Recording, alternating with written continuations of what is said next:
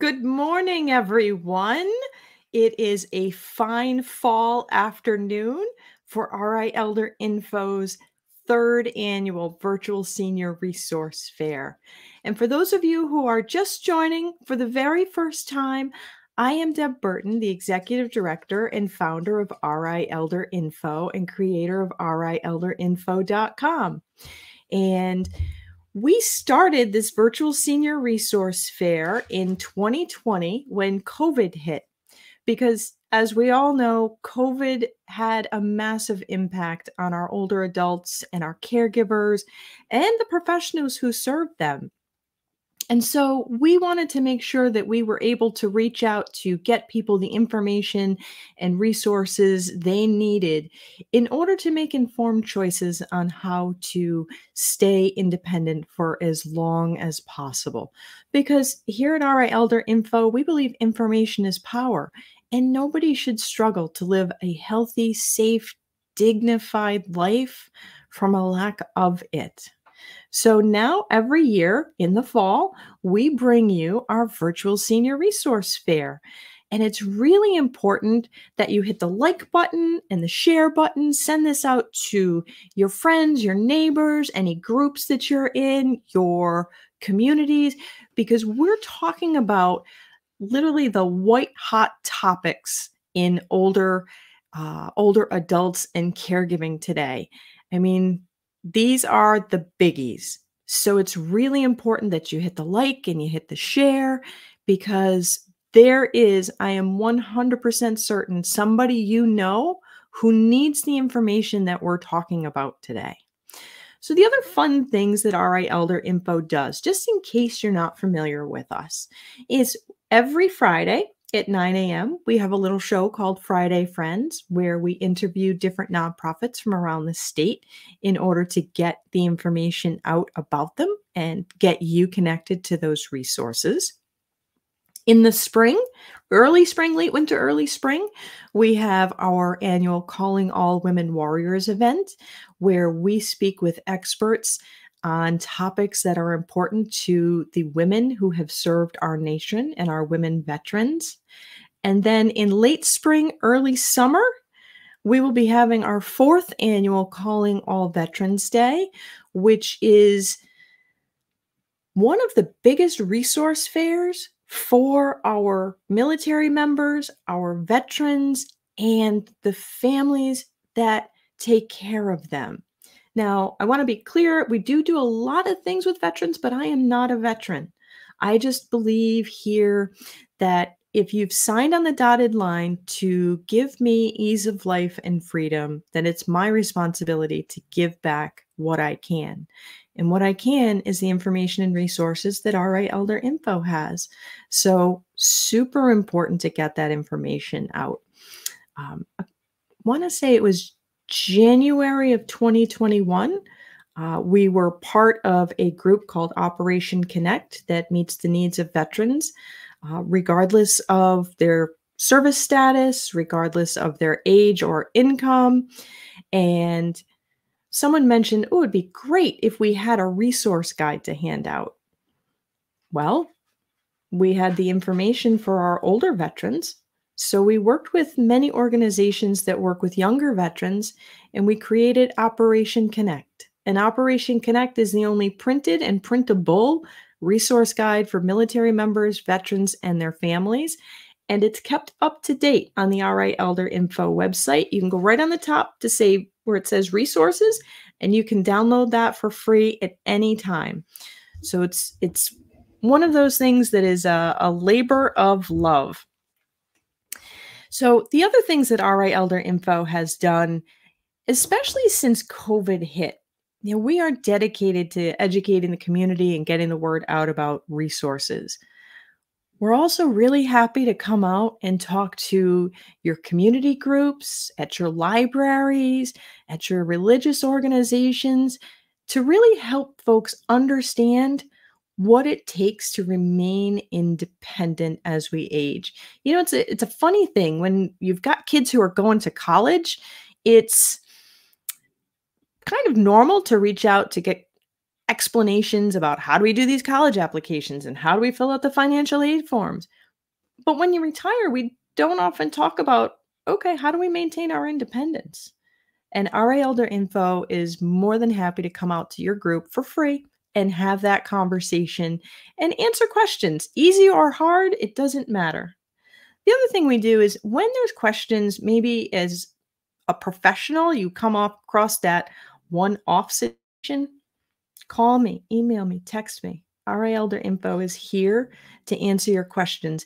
And if it's something that doesn't have an easy answer, we also participate in a lot of the statewide meetings as a member of the public to make sure that those voices in the community are heard at the state level, because we're all in this together. And as a nonprofit, we really couldn't do this without the support of a lot of people. So one of the individuals that I would love for you to hear from today is our newly elected, formally elected governor, Mr. Dan McKee. Hello, I'm Governor Dan McKee, and it's an honor to be part of the 3rd annual Rhode Island Elder Info Virtual Senior Resource Fair. Rhode Island Elder Info is a comprehensive resource that our state's aging population can turn to, providing valuable resources, allowing Rhode Island seniors population to maintain independence and to serve as a guide for seniors, their caregivers, and their loved ones. It's so important to allow our state's population to age gracefully and with dignity. Whether it's tax relief, housing, food security, or utilities, my administration is looking at these issues through the lens of ensuring our seniors are able to not just live in the Ocean State, but they're able to thrive here. I'm proud to serve Rhode Island's aging community in any way possible, and we want you to live rich, fulfilling lives. We celebrate you each and every day, and thank you for your contributions to the Ocean State. Thank you to Rhode Island Elder Info and its Executive Director and Founder, Deb Burton. And please visit RIElderInfo.com for more information on how this great organization can help you and your loved ones. I am really glad that Dan had a moment to be able to pre-record that, because he's been in quite a bit of a whirlwind, as you can imagine. Let me tell you, this event and all the work we do would not be possible without the support of our annual sponsors. So I wanted to say a big shout out and thank you to Aetna, to Oak Street Health, to United Health, to Neighborhood Health, and to Tamarisk Assisted Living. They support our work all year long. And now, if you were able to join us last week at the Edward King House, we brought 48 resource providers out into the community to get people connected. And today, we are bringing this show to you through the help of our event sponsors. So I would like to hear real quick from Catherine Taylor from AARP, one of our wonderful supporters for these events. Catherine? Good morning, Deb. How's my sound? Can you hear me all right? Can hear you. Great. Thank you. Good morning, everybody. I'm so glad to see you all here on this resource fair. And we're so happy to see you all who were able to join us live last week at the Edward King House. And just want to thank Deb Burton and Rhode Island Elder Info for pulling together all of these resources for all of you and for sharing the resources of AARP Rhode Island. Please come visit us on our website at aarp.org/RI. Very easy. And you can see all the free events that we have virtually, and sort of local discounts and sponsorships, and also so many resources for you in terms of caregiving, in terms of fraud watch, fraud prevention, teletown halls we have coming up with our state leaders. So please do come check us out, see what we have to offer, and enjoy today. There's so many rich resources, and thank you, Deb, for bringing them to all of the older adults in our great state. Catherine, AARP truly is a wonderful partner, and the amount of information and resources you guys provide to the community really is astounding. Thank you so much for your continued support in your various roles, your continued support for our older adults. Thank you, Catherine. Thank you, Deb. Have a great day. Thank you. And how about Oakley Home Access? They have been a wonderful supporter through a wide variety of our programs, and they have a service that really enables people to stay home. Is there a word from Oakley Home Access? Good morning, everybody. My name is Alex Denoncourt, and I'm speaking on behalf of the entire Oakley Home Access team. We would like to thank Rhode Island ElderInfo for the hard work they do to provide seniors with beneficial resources for successful aging. Our team is a dedicated group of professionals that specializes in home assessment and home modification to assist with aging in place, accessibility, and fall prevention. The idea of aging in place is that with the proper resources and planning, one can live safely in their home, comfortably, regardless of age, income, or ability levels. We at Oakley Home Access aim to be one of those resources for you. We assess for and install home modifications such as ramps, stair lifts, grab bars, and more. For more information or to start the process, please reach out to us at 401-429-3882 or check out our website at www.oakleyhomeaccess.com. Please enjoy the event, stay safe, and we hope to see some of you in your home very soon. Thank you. Have a great day. Good. That was great messaging from Oakley Home Access. It's good to have a trusted partner that supports the work that we do. And I would like to hear from Mary Talbot from PACE, which is one of those little hidden gems here in the state that really needs to be uncovered for more people to know about. Mary?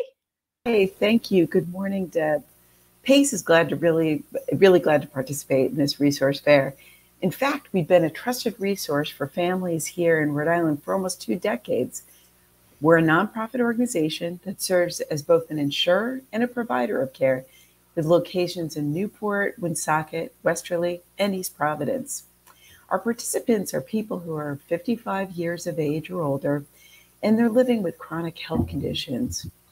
Our goal at PACE is to ensure that everyone we serve has the opportunity to age with the autonomy they want, the support they need, and the dignity that they deserve by delivering exceptional and equitable health care. We work hard to make certain that our participants can keep living in their homes and in the communities where they feel comfortable and welcome. So if you'd like to learn more about PACE, please visit our website at pace-ri.org. Thank you and have a great day, Deb. Thank you. It is one of those wonderful resources that is out there for folks. So for everybody watching, I'm really kind of curious, where are you watching from? Drop a hello and just as much as you feel comfortable, share what city or town you're in. I would be really curious to see where folks are coming in from. You know, I have a big shout out to the Alzheimer's Association. They have been a wonderful partner, and I know that they're having a little technical difficulties behind the scenes, so their messaging might come through a little bit later in the show. And Washington Trust. I have to say, Brian Mahone has been a wonderful resource for a lot of different services for our older adults. And Washington Trust is one of the banks here in Rhode Island that really led the charge in getting all of their employees educated on recognizing elder financial abuse and taking steps to reduce the risk for individuals and really have those conversations with their customers in how to remain safe financially as they age. So a huge shout out to Washington Trust. They have been a wonderful group for us to work with. And you know, it's many organizations are doing some really incredible work, and they are in turn supporting our work. So I want to give a big thank you to Butler Memory and Aging. They are really one of the leaders in the country for research on Alzheimer's disease and other related dementias. CareLink has a new program that brings programming for individuals with dementia right into their homes to help people stay connected when they have a diagnosis of dementia. Commonwealth Care Alliance, they're a new provider here in the state. They've been here for about 18 months, and they are providing really comprehensive services for individuals who need a lot of medical assistance. We also have the Foundation for Financial Freedom. Nicholas Pacheco is really a big advocate for making sure that people are educated on the finances of growing older. Home Mobility Pros, they do full home renovations as needed. They really specialize in the bathrooms, which we don't often think of, but your bathroom is usually one of the most dangerous places where you're most likely to fall. Newport Mental Health, they have been a wonderful resource. Aging is not something that necessitates a diagnosis of depression and anxiety. And that's not a normal part of aging. Mental illness is not a normal part of aging. So if you're experiencing those things, I encourage you, reach out to Newport Mental Health, or you can always dial 988. Oakley Home Access, you've heard from them today. They are absolutely fabulous. If you're eligible, there are other services through the Ocean State Center for Independent Living. They can help you modify your home in ways that are meaningful to you specifically. What I mean by that is, if you think about maybe you or someone you care about goes up and down into the basement to do the laundry, maybe not the best choice over time. And what OSL is able to do is get your washer and dryer onto the main floor. They can do grab bars and they can do ramps. They have hearing aid assistance.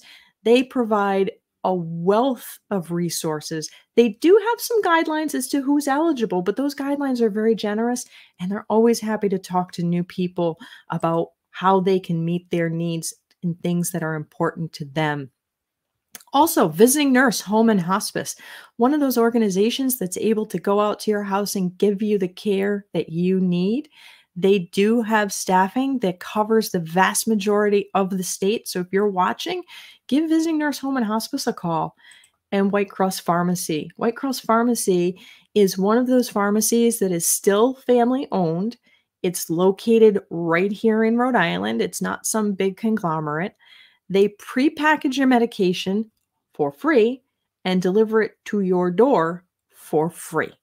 And it's one of those things that can really help resolve the risk of what's called polypharmacy or medication mismanagement, which is often one of those things that can lead to unfortunate events that require hospitalization. So I encourage you to check out White Cross Pharmacy.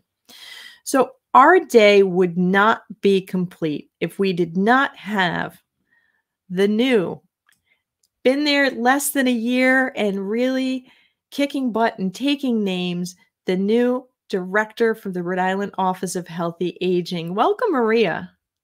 Deb. Hello, Deb. I'm so excited to be here, and thank you for the invitation. Oh, I'm excited to have you because in the short amount of time you've been there, you are just making things awesome. So thank you. Tell everybody what Office of Healthy Aging is and does. Sure, I'm happy to. So the Office of Healthy Aging here in Rhode Island used to be known as the Division of Elderly Affairs, but as you so kindly spoke about this morning, like aging is not just about being at home and having the aging process happen to you, which is kind of how elder sounds like. It's a stagnant space. But we want to ensure that people are aging and being healthy and being able to live the life that they want to live. So several years ago, the office changed its name to Healthy Aging to focus on that aging is a process that we begin at birth, and we want to make sure that people can age in the way that suits their needs and their desires and what they hope for their families. So at the Office of Healthy Aging, I'm actually, as the director, a member of the governor's cabinet, and I can echo what Governor McKee said earlier. Seniors, older adults are top of mind for his administration and really important to his goals for Rhode Island. He and the Office of Healthy Aging have a goal of making sure that Rhode Island is a great place to grow up in and to grow old in. And so what we do here at OHA, sometimes called OHA or OHA, is that we are a state agency that works closely in partnership with other state agencies and community agencies like yours to ensure that older adults and their caregivers and adults with disabilities in the state have access to the services that they need. We are a pretty small team. We're a team of 31 folks here at our state agency. And so what we try to be sure is that we identify the things that we can do the things that we can convene and the things that we can amplify. And so in that sense, we try to learn from older adults, their caregivers, our community partners, what are the things that people need and what are the things that people want? Because life isn't just about our needs as much as we need to make sure that people's basic needs are being met, and we support that through nutrition programs and connecting people to health resources and connecting people to home modification. But it's also about what they want. You know, decades ago, there was that big move to deinstitutionalize folks. And what that meant is that government's kind of pendulum swing moved everyone from one space to another space. And in both ways, they leave people behind. And aging, I think of in that sense, so often people want to just pendulum swing and said, oh, once you hit this age, this is the place for you to be. When in fact, everyone has individual needs and desires based on what their communities, their families, what they prefer. And for some people, that means that they want to stay in their home, the place that they have lived for decades, maybe raised their children. And in order to do that, they might need that home modification to make sure their bathroom is safe. They might need someone to deliver meals to them because cooking isn't safe for them anymore. And so the Office of Healthy Aging supports organizations in the community financially so that people do have access to delivered meals and do have access to home modification. And other people may not want to stay in that large home where they raised a family, but want to stay in their neighborhood. It's where their faith community is. It's where their friends are. It's where their local senior center is. And so we work closely with our partners who work on housing to ensure that there are differing types of housing opportunities available, because in some ways, housing needs are similar for everyone. People need a place where they feel safe and they can afford their housing. But in other ways, housing needs of people who are older or adults with disabilities are a little different. They also need to be accessible. They might want to be one floor instead of multiple floors. We may be looking at houses that are closer to 1,000 square feet than 2,000 square feet, just for an ability to maintain that property. So while we don't do housing at the Office of Healthy Aging, we bring the voices of older adults and their caregivers to those housing spaces.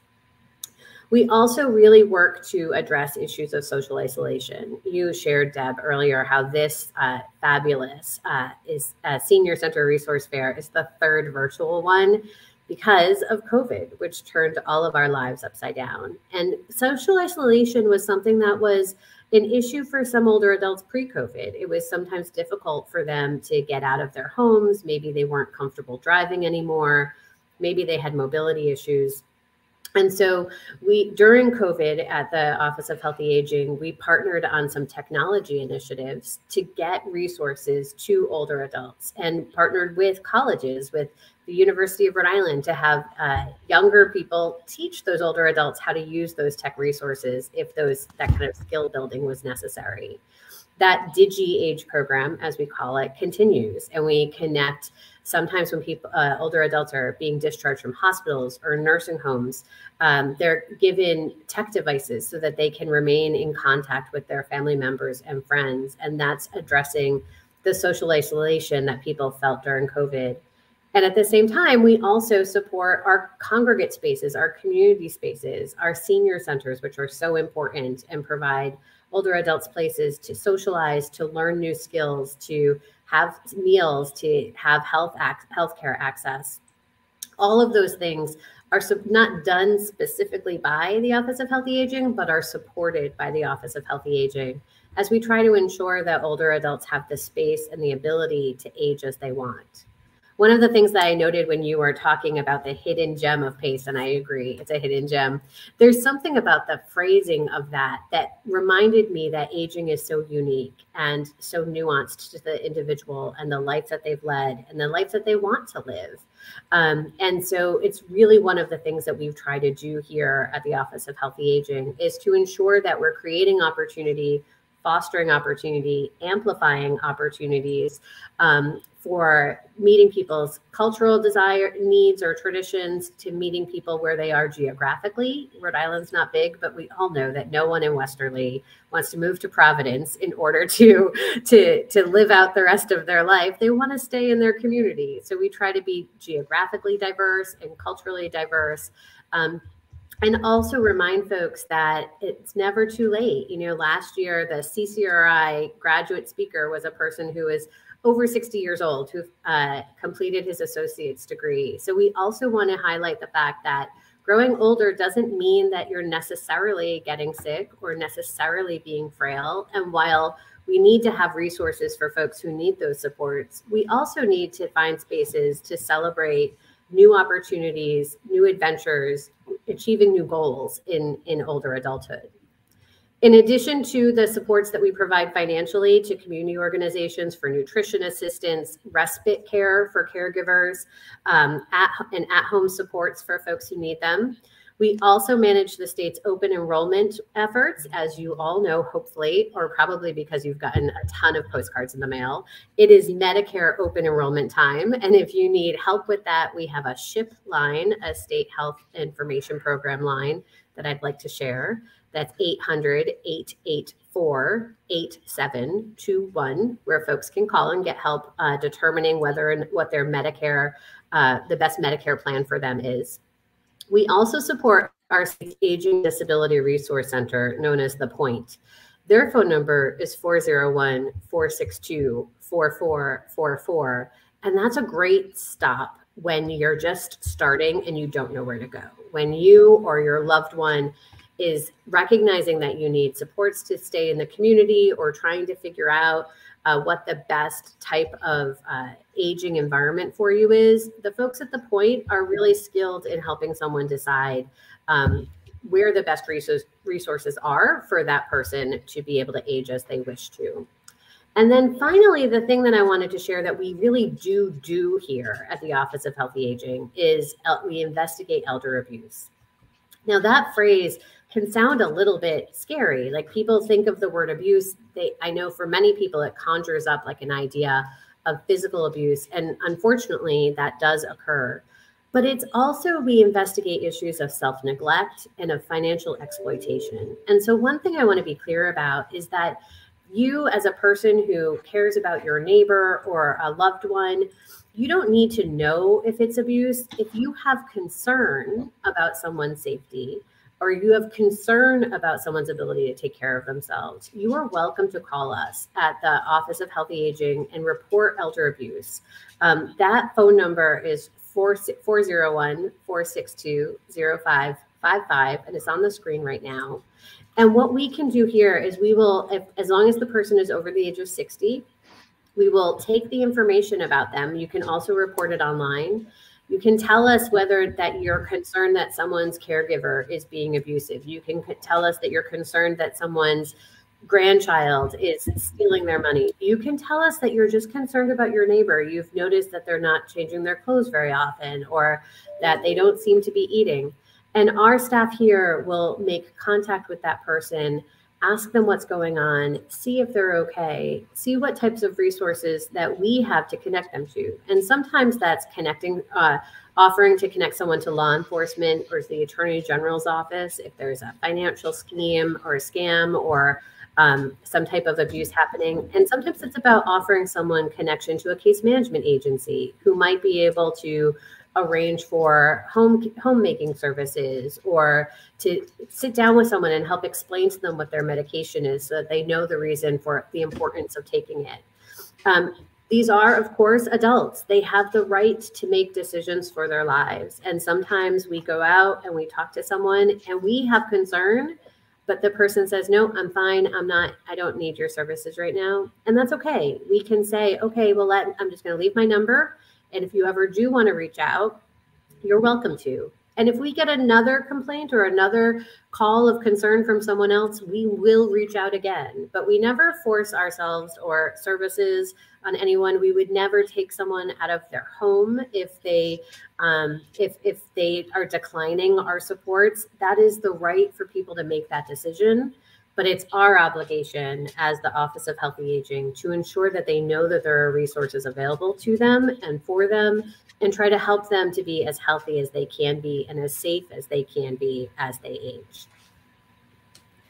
Maria, that was awesome. It's good to hear that even if somebody has concerns about their neighbor, that the Office of Healthy Aging, will offer services, but you're not going to go, I don't know, kick in somebody's door and drag them out and say, like, you're making bad choices. Right. You have to come with us. Like, It's not like that. It's true. And I mean, honestly, there are times where that's uncomfortable for us. You see someone, as an outsider, you might say, oh my gosh, that person is struggling, but they're an adult, and people get to make their own choices. But I do want to stress that we will always will continue to check on them. If someone continues to call us, we will continue to check, because sometimes people may need to get to a different level before they're like, you know what, I actually do need some help, or they need to build that trust relationship where a stranger knocking on their door, and and then with some trust built, they will accept the supports, but we don't force it on anyone. And the other thing, Deb, that I really want your listeners, the watchers, to hear is that you don't need to know if it's abuse. Like, it can be scary to make a personal decision about what's abuse and what's not. You can call if you're concerned. If you're concerned about someone who is over the age of 60 and their ability to take care of themselves, or you're concerned that someone's caregiver or loved one is not taking care of someone in the way you would want to be taken care of, give us a call. Our staff is trained to identify abuse. Just like we don't diagnose our own health conditions, we go to a doctor for that. You don't need to diagnose. You don't need to feel the ownership of making those decisions. And anyone who makes a report to us, it's entirely confidential. It will not get back to the person you call on that you were the person who made the call, because that can also be uncomfortable for folks. But if you're concerned, don't sit with your anxiety. Make a call to us and we'll take it. We'll take it from the anxiety from you, and we'll do what we can to support people in our community to age in the way that is safe and healthy for them, as we do in all the other ways that we look to support our older adults. That's awesome. There was a question that came in from Patrick, and he wanted to know if the Office of Healthy Aging is involved in the National Dementia Action Alliance. Patrick, I am not certain. I'm going to play the new card. As Deb said, I've been here just a few months. What I can tell you, though, is that we have been closely working with the Department of Health in Rhode Island on an ADPI grant, Alzheimer's Dementia something project, and have been working closely with a group of community agencies here in Rhode Island, both state agencies, ours, and the Department of Health, the Alzheimer's Association. We are engaged in research and supports for adults with Alzheimer's and other related dementias. And we also work those types of supports in that particular community into our respite programs and into our health promotion programs. So I have to say, I will look up that particular organization. I'm sorry, I don't know it, but we are very much engaged in the learning about, the understanding of, and the connection to care for adults with Alzheimer's and other related dementias. Awesome. And Patrick, if you can, drop a link to that organization in the chat, because I'm not sure that I've heard of that one either, and I'm really curious about it. So we're always open to hearing from our viewers and the members of the community. So drop that link in the chat so we can all learn about it. Oh, Maria, this has been great. Thank you so much. I know that your schedule is like crazy busy with everything going on, and Rhode Island having one of the largest populations over the age of 85. Your day is never boring. So true. Thank you so much for having me, and thank you for hosting this event. I'm sure it's going to be incredibly helpful to the folks who are listening today and to the kind of network of community that you've built. So thank you so much, Deb. I appreciate it. Thank you. And, it wouldn't be possible without all of our sponsors being able to get us the support we need in order to be able to get you the information that you or someone you care about needs. So our next guest is going to be speaking about one of these white hot topics, and it's dental care that for some strange reason is often more challenging as we get older. So I would like to welcome Janice Schmitz from CCRI's Dental Hygiene Clinic. Welcome, Janice. Hi, Deb. Thank you for having me on today.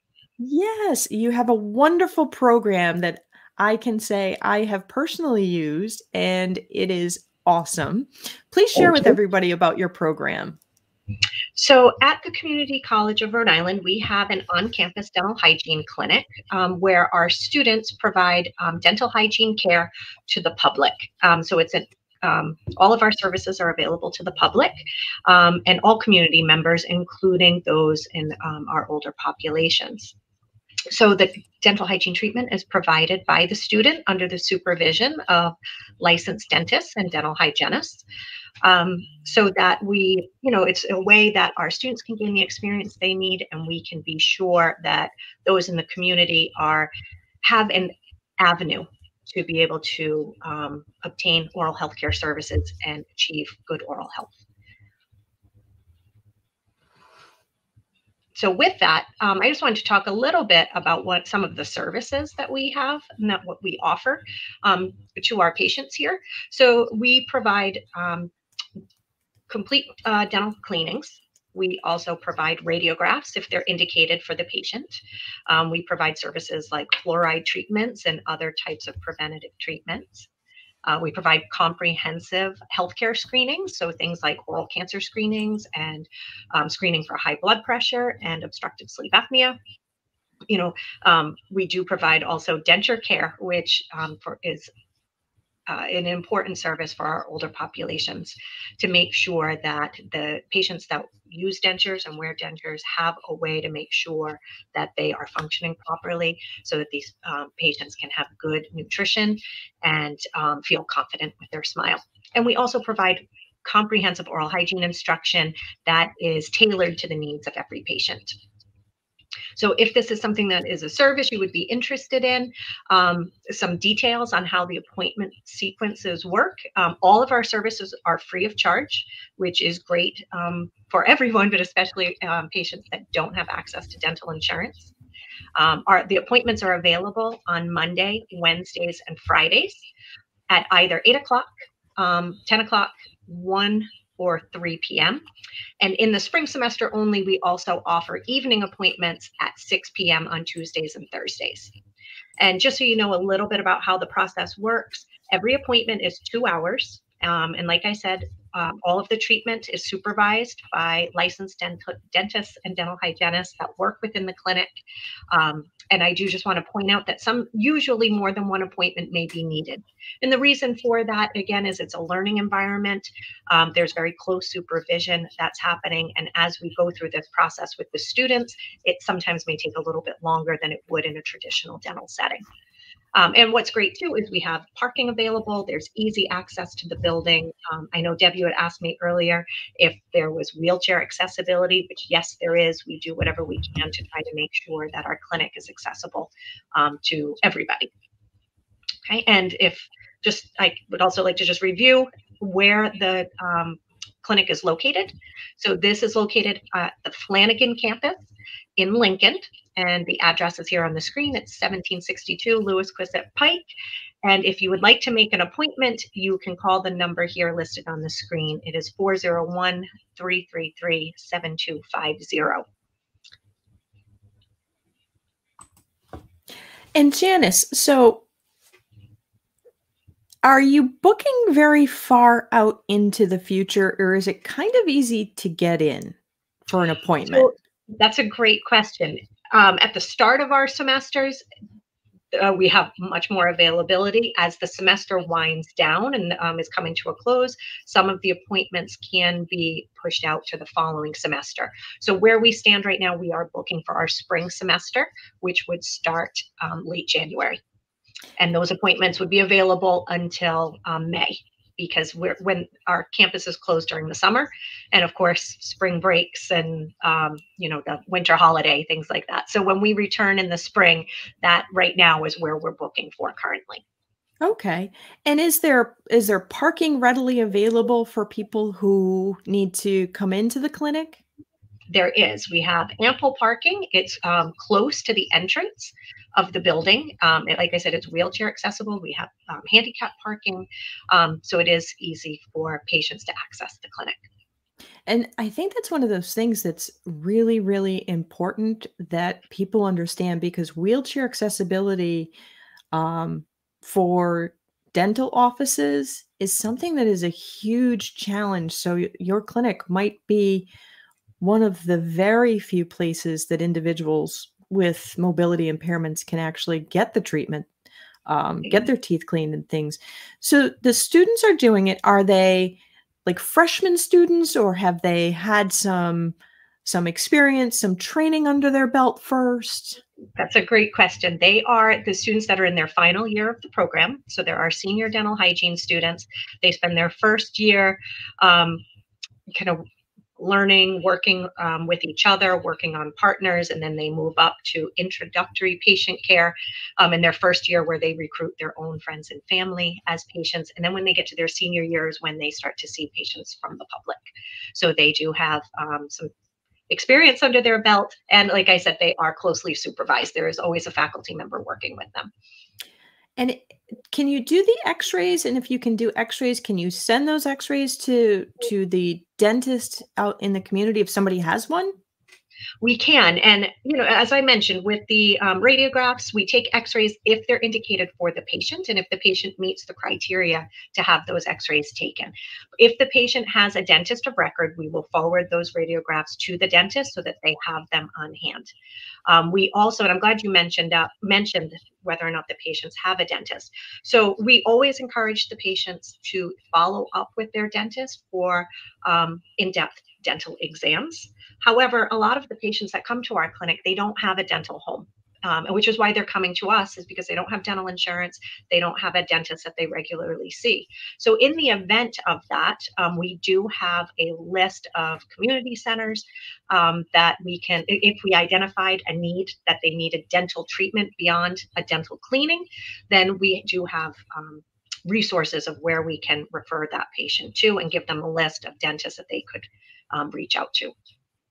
Are there any limitations to the program, like certain age limits, like you have to be a certain age child, or if maybe you had, I don't know, a medical history of maybe oral cancer? Are there anything that would limit somebody's ability to utilize the services at the CCRI Hygiene Clinic? The only age limit we have is we don't see children under 5 years old. Okay. So if anyone 5 years and older is welcome to make an appointment. And we do a thorough medical history review on every patient that comes in. And if there is anything during that medical history review that's identified as a red flag or a concern, then we contact the patient's physician to get clearance and make sure that the patient is safe to be treated and that there's no risk of harm to the oral cavity or the patient's overall health. What kind of things what kind of things might be a red flag for somebody to have a conversation with their medical physician when they're having dental surgery, or not surgery, but dental care? If you're having a dental cleaning, things that we look for, there's a strong link between the oral cavity and the whole body. So anything that presents in the oral cavity certainly can affect a person's overall health and vice versa. So if there are systemic conditions happening, sometimes they will present in the oral cavity before anywhere else.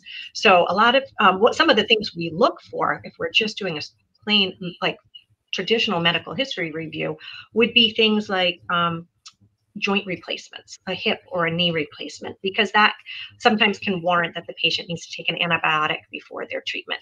We look for certain heart conditions, heart valve replacements. There's certain health conditions that would warrant pre-medication with an antibiotic first, and we need to get clearance from the patient and the physician to make sure that we're checking all the boxes, crossing all the T's, dotting all the I's to make sure that the patient is healthy and safe to be treated. And again, do people need to have a particular kind of health insurance or an Advantage plan or a managed care organization or specific kind of dental insurance in order to go to the CCRI dental hygiene clinic? Absolutely not. Like I mentioned, all of our services are free of charge. So we don't take any insurance because it's not needed, because we don't charge for any services. So it's not like, oh, I show the card and there's not a copay. It's no charge. There is no charge for services. And depending on what types of services that the patient may need, it could be hundreds or thousands of dollars in treatment they're receiving.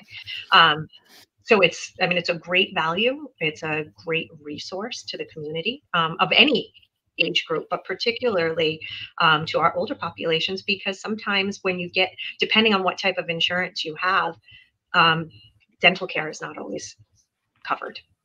Exactly. It becomes a lot more challenging as we get older. And then you add in the extra degree of difficulty if you have a mobility impairment. And then all of a sudden, it gets bad. And so between systemic health and oral health, as we get older, if we have more health conditions, that's going to affect our oral health. And if we have oral health issues, that's going to impact some of those health conditions that somebody might already be experiencing. So it's important that the oral component is not left out of the equation. And that's what we try to do at our dental hygiene clinic, is make sure that these services are available to everyone. That's awesome. And what was the phone number if somebody needed to make an appointment again? If you'd like to make an appointment, the dental hygiene clinic's phone number is 401-333-7250. That's awesome. Very good. I'm so glad you came on today, Janice. I have used CCRI's dental hygiene clinic. One of my best friends is a graduate of that program, and she has a fabulous career now. And I think that this is also one of those things that it's a super hot topic for dental care, because if you've got a bad tooth going on, it can go bad real quick for a lot of different things. So this kind of prevention that's easily accessible and free. Absolutely. And that's what we do. We focus on prevention, right? We're trying to prevent disease from occurring before it starts. So, but you need routine care to really have that all fall into place. Awesome. Thank you so much for coming on today. I really appreciate it. This has been awesome. Thank you so much for having me. I appreciate the invitation, and I love to be able to get the word out there. So thank you. Absolutely. Thank you. So I'm telling you, folks, we're talking about the hot topics today, and it wouldn't be possible without the support of our sponsors. So thank you to the Alzheimer's Association and AARP of Rhode Island, Oakley Home Access, PACE, Washington Trust. They're the ones who are really helping us make this happen. And next, I want you to hear about this other little secret. The U.S. Department of Agriculture, Jake Sargent, is going to talk about the resources that are available through the USDA. Welcome, Jake. Hi, Deb. Good morning. How are you? How is everyone? I'm happy to be here today. It's so funny because that USDA that puts the stamp on our steak that it's good to eat is not something that I think about with what you're going to talk about today. So I'm super excited to have you here today and share what USDA can do for our older adults. Yes, I'd be happy to share, and no, that is a common misconception. USDA is quite the vast agency. Yes, they do agriculture. Yes, they do food safety. But they also have a program called Rural Development, and specifically within Rural Development, I work in single-family housing as a loan specialist. So I will review applications that are sent in, deem them eligible, and we can service the loans after that.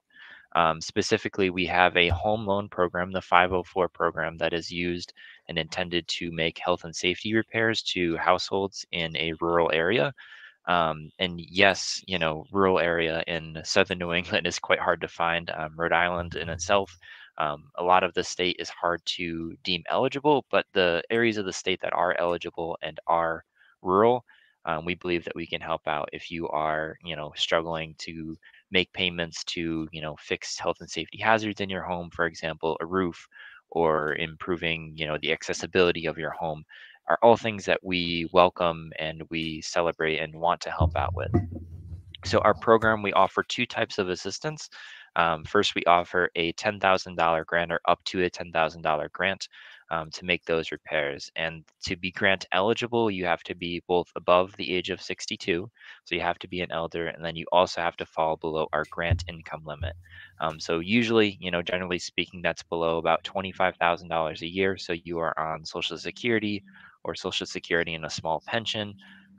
We try to help out the people who really need it most for our grant income. And that grant does not have to be paid back at any time in the future unless you sell the property within 3 years. So more often than not, you get assistance to help fix your home, and you don't have to worry about paying that back. And worst case scenario, I say worst case, but it's still a pretty good deal. You can get a loan if you are eligible based on income and debt requirements for up to $40,000 to make repairs to your home at a 1% rate stretched over 20 years. So even if you were to get a full $40,000 loan to make repairs to your home, make them more accessible, that payment that you would be making is supposed to, remain modest, and you're not, breaking your bank to make your payment to, pay back the roof that you put on your home and, maintain the safety and comfortability that you desire in your home. So that is our assistance that we offer. So if you are eligible up to $50,000 to help fix your home. Like I said, you can either get a grant or a loan or both in some cases to help fix those. We do not have any deadlines about applying. We are open year round. We are open 5 days a week, Monday through Friday. And usually the application process is the longest part of it. We are, like everyone in the country right now, looking for people to help out and assist with our staffing shortages. But nonetheless, once we get an application, you're in our system, and we make it a priority to help the people that need it most. So we have priority processing. In most cases, if you are with a 504 application, you do get priority over our other programs, which include home ownership if you want to buy a home in a rural area. But since you already own a home, and our goal is to help keep you in that home and keep you safe, you are given priority processing. So hopefully that can help speed up the process. Additionally, like I said, the biggest things that we run into with eligibility for our program is it has to be in a rural area. And you can look at our website to navigate and see if your home is eligible for a loan or grant to help fix it. Outside of that, you are welcome to call our Warwick area office at 401-826-0842, or you can stop by the office at any time, Monday through Friday.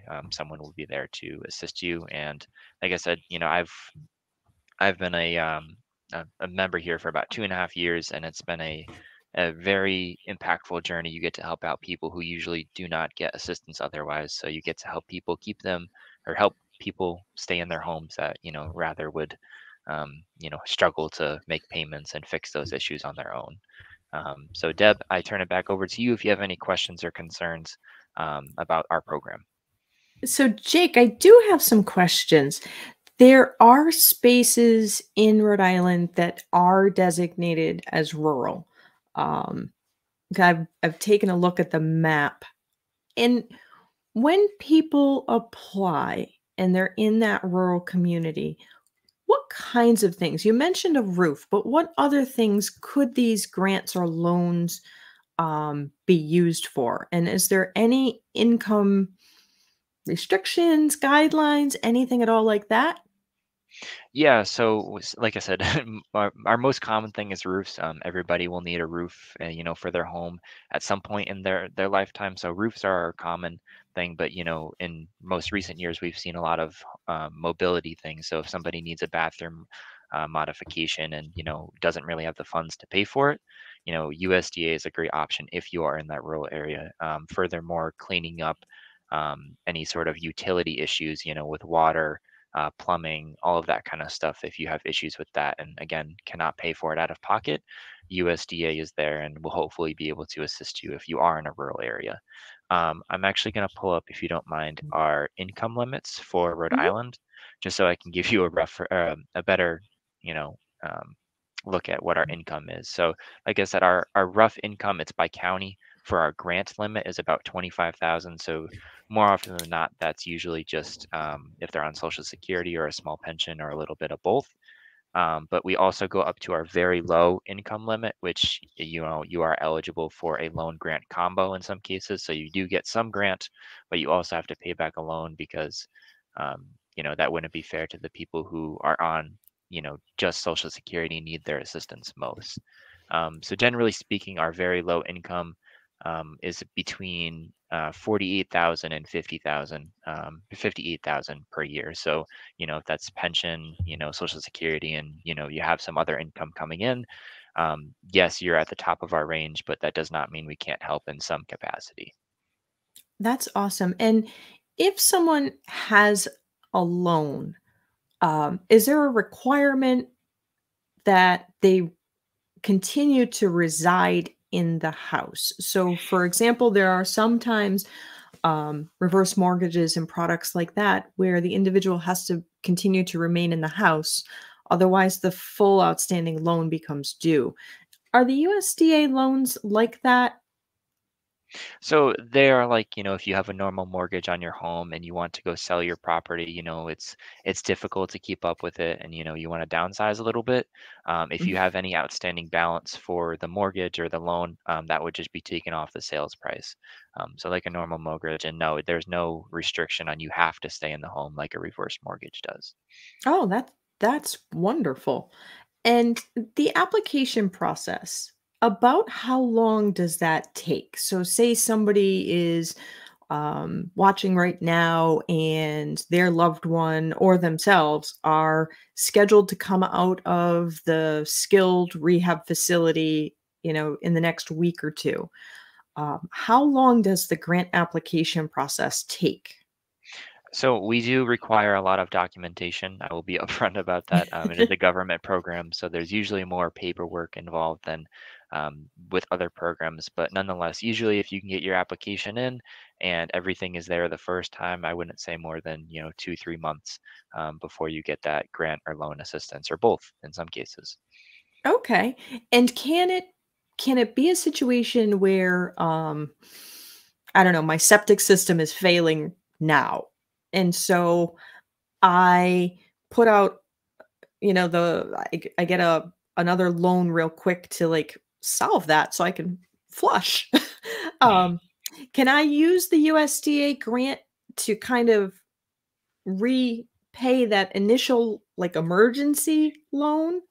Yes, so we do reimburse and only reimburse for utilities. So that is your water, septic, plumbing, and electricity is what we view utilities as. So if you do have any issues, like you said, if you can't flush and you need to get that obviously taken care of, you can submit your application. It'll take a couple of months to get everything processed, but once it does, hopefully we can refinance or pay off your lender, whoever it is, for those emergencies. But we don't always advise that, because if for some reason they're not deemed eligible and they're kind of banking on USDA assistance, you're kind of out of luck. So that's a case by case basis, but we'd rather, if you have questions, please call us and we'll be happy to advise and help out where we can.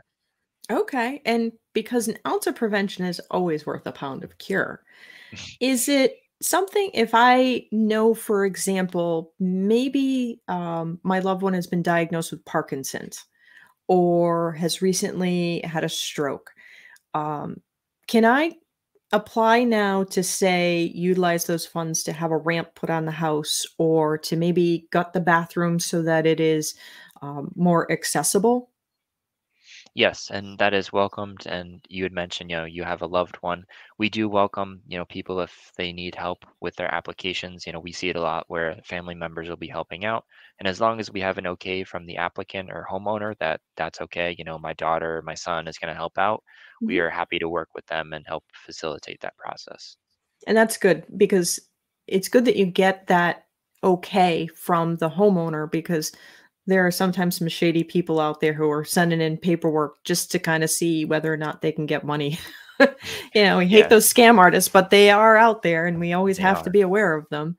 Um, so that's good. And then do people need to go to the office in Warwick or can they just call and you can mail out the paperwork?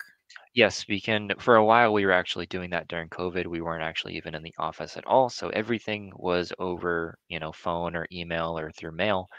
So yes, if you have questions filling out, some people it's easier just to go to the office and say, I have questions. I need help. But otherwise, we can mail out a package. We can set up a phone call to go over the application itself.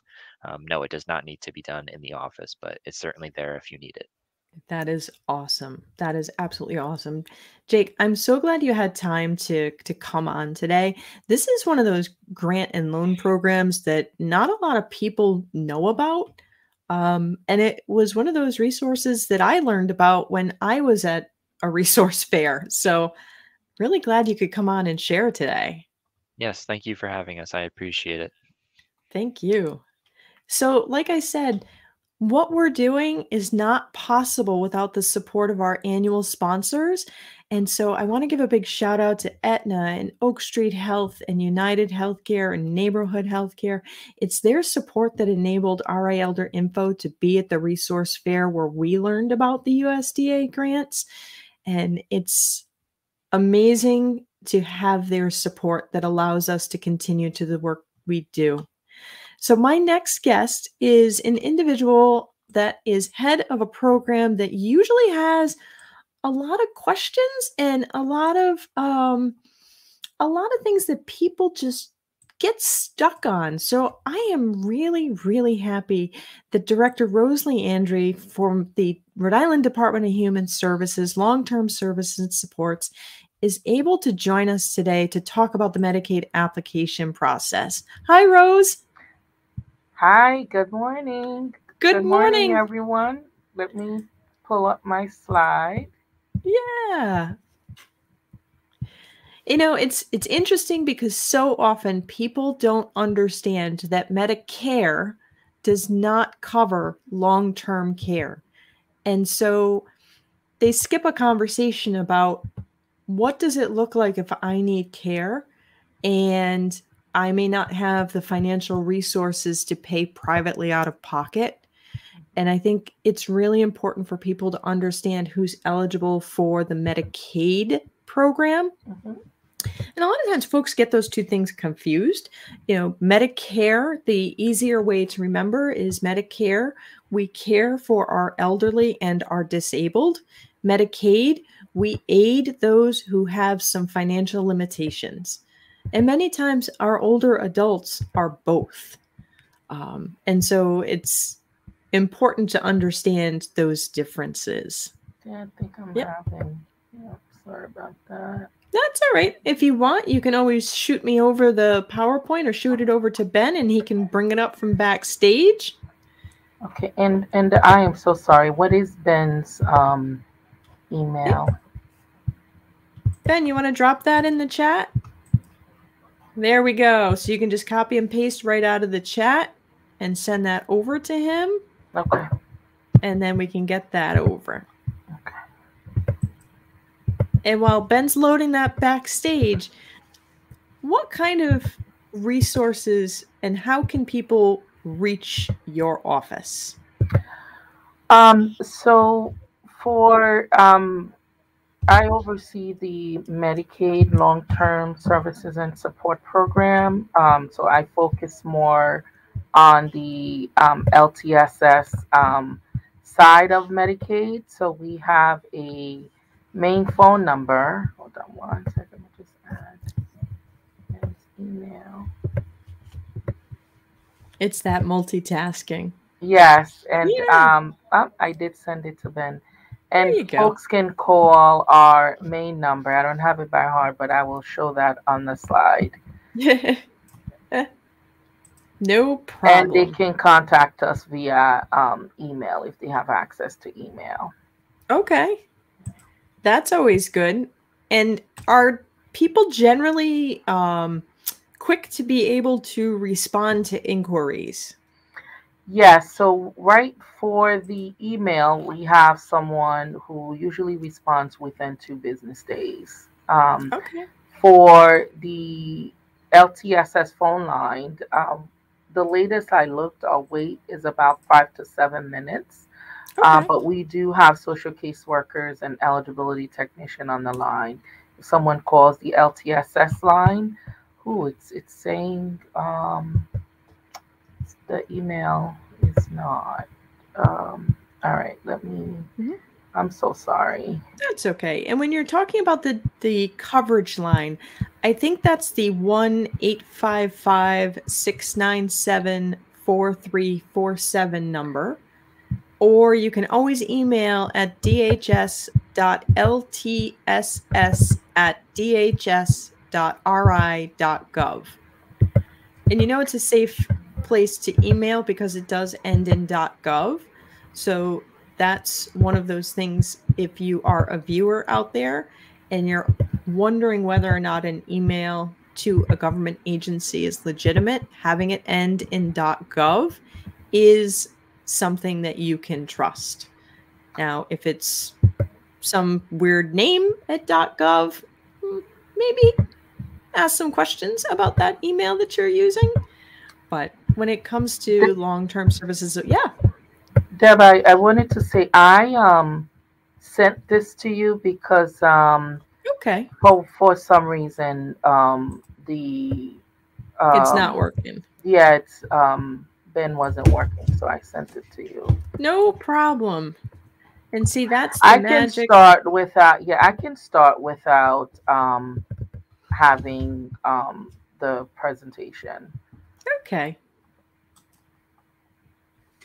And that's the magic of 321 Media. Yes. Ben is backstage that can make things appear and disappear and all of those. All right. So long-term services and support is I think is it showing now on here? Yeah. Long-term services and support is I usually tell people it's a higher level of Medicaid. So in addition to community access to what is offered under community Medicaid, so primary health services, folks can apply for additional support under long-term services and support. And customers have to meet not only the financial eligibility for Medicaid, they also have to meet the clinical eligibility for Medicaid. So they have to go to what we call a level of care determination process to determine whether or not they meet the high level of care or highest level of care. Under high level of care, folks can access LTSS in the home and community-based setting. So home care agency, we have a self-directed program, and we also have assisted living. If you meet a high level of care, you can access long-term services and support in those settings. For nursing facility setting or long-term hospital, like Eleanor Slater, as well as a variety of the nursing homes, you have to meet a highest level of care. Once we've determined that, the customer then have a choice of where they want to receive their LTSS benefit, whether it's in a nursing home or home and community-based setting. And if it is in a home and community-based setting, they can access the variety of program. I mentioned assisted living, and we, as well as our self-directed program, which is we have the independent provider. A quick summary of the independent provider is that the state has access to, has a portal with a lot of individuals who are who can provide home care for you. So customers can access, if they don't have a family member to care for them and they don't want to go through the agency service door, they can go through that portal and find someone to care for them. Personal choice, if someone has a family member, we know a lot of us, we have family members taking care of us. If you like that person to get paid to take care of you, you can go through that personal choice model. You can go through that IP model, but that person would have to register as part of the state portal in order to access home care. Oh, here it is. There we go. Showing up. That's it. I know we were having some difficulties because when we were talking about security and .gov, it was behind a secure wall there. Okay. So what I wanted to cover today, this is just the goals of what I wanted to touch base today. So I think I've gone through the definition of long-term care, the difference, and the clinical. So I'll talk a little bit about the financial eligibility. So to be qualified for LTSS, your resources have to be below 4,000. If you're a single individual, if you are a couple, the maximum resource limit is 6,000. We do a 6 compared to community Medicaid for long-term services and support. We do a 60 months look back. So we look at your resources, your asset and resources going back to 5 years. Now, income, there is an income threshold for LTSS, is very high. I think it's like over $9,000. So the way we do with LTSS is anything above our personal need allowance is paid towards your cost of care. And I'll talk about what the different personal need allowance are for the different settings. But if you're making $5,000, $6,000 and you are in a nursing home, what will happen is we will subtract for nursing home, it's about $50. We would subtract that any other medical expense that you may have. And then the difference between that, those deductions and your income would be paid toward the nursing facility. And then the state then will come and pay the rest of your stay. So we tell people your excess income is used towards your cost of care. We do evaluate spousal assets and income, and we do have a formula for that. I talked a little bit about the highest or high level of care, which is the clinical functioning part for LTSS. And then I touched a little bit about the different settings. So we have shared living. You can go through a home care agency. Shared living model is where you can choose to go live in the home of someone, or someone can come and live with you and they're responsible to take care of you 24 hours a day. And that person, they get a stipend to take care of you. A home care, you can get that through DHS or the Office of Healthy Aging. And this is where you go through a home care agency, and that home care agency provides someone to come and care for you on a daily basis. You can access LTSS via Adult Day. And I touch based on the personal choice and the independent provider. What I also want to let people know, a lot of time we talk about the elders and adult with disability population, and we don't talk a lot about folks with developmental disability.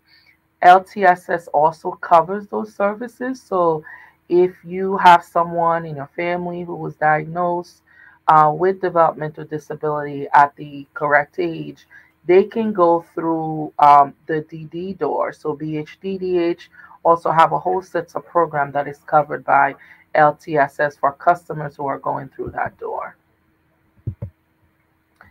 And again, this is just a summary of all of the home and community-based services. If you're choosing not to be in an institutional setting and you want to be in the community, these are all the different options of programs that you could choose that will best fit your needs to remain safely in the community. How do you apply for LTSS?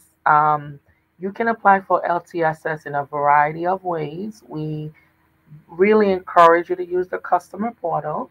You can create an account in the customer portal. We have the paper application, which is the DHS2 applications. I want to also flag folks who are already active on community Medicaid. So I talked about how LTSS is just a higher level of Medicaid. So if you're already active on community Medicaid and you're looking to access the long-term services support component of Medicaid under LTSS, we have a way to make it more streamlined for you.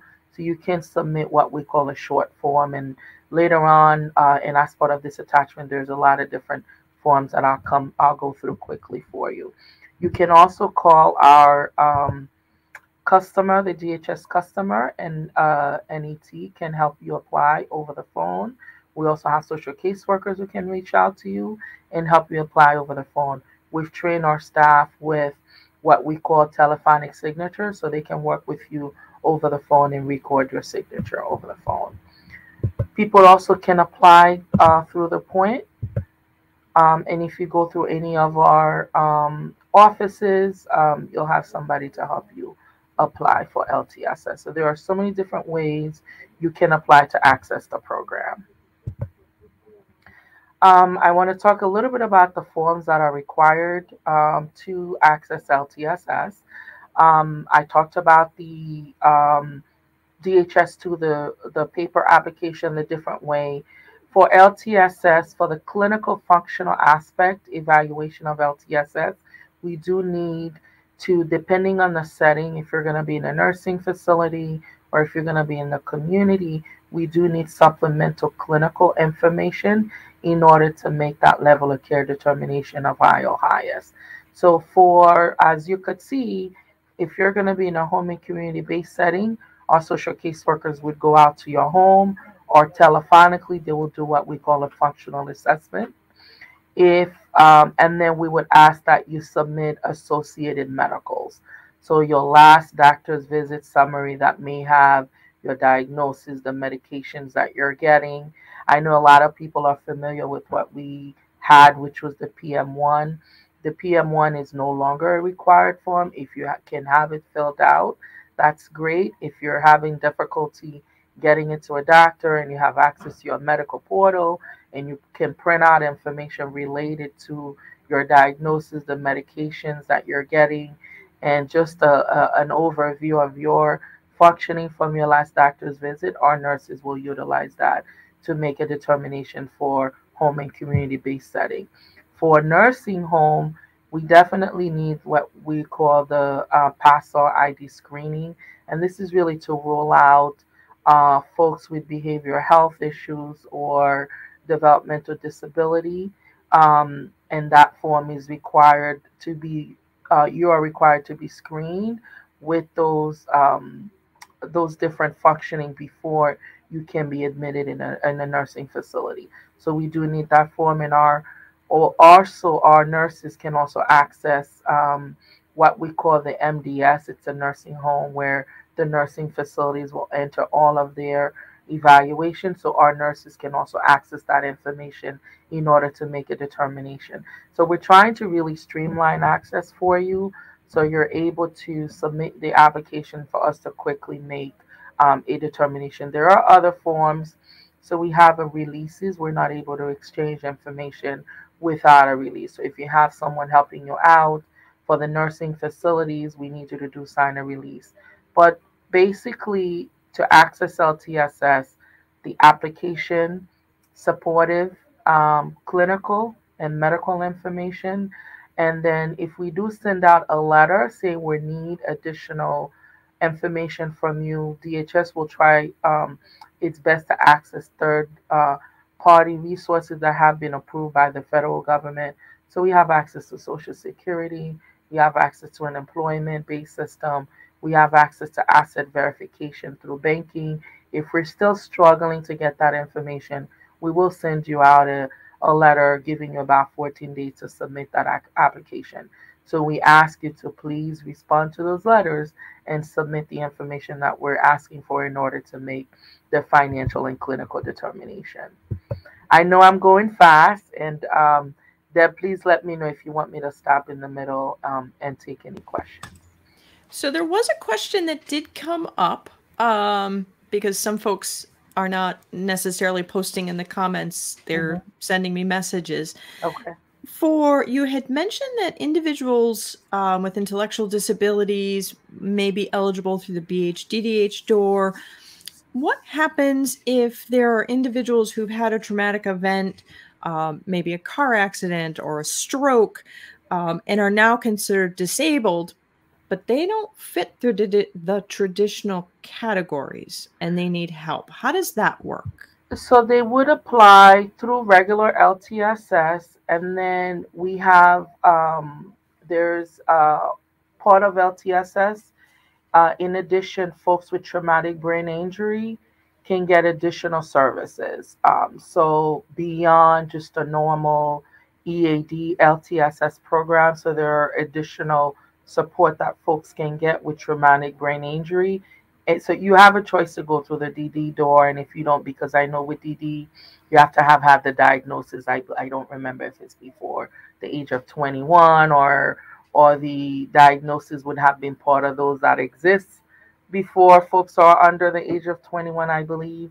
So we can support you through our what we call the HAB program. It's a habilitation program that a lot of folks with TBI are accessing that, and LTSS would pay for those services. So when you apply for LTSS, we do what we call person-centered action counseling, or if it's during the functional assessment, the social workers identify that, they would make a referral to our Office of Community Program at EOHHS. It's overseen by a person I'm sure a lot of you are familiar with, Linnea Tuttle. She oversees the HAB program, so we would make a referral, and then she would have someone from her team evaluate you to see whether or not you can take advantage of the benefits available under the HAB program. Awesome. Okay.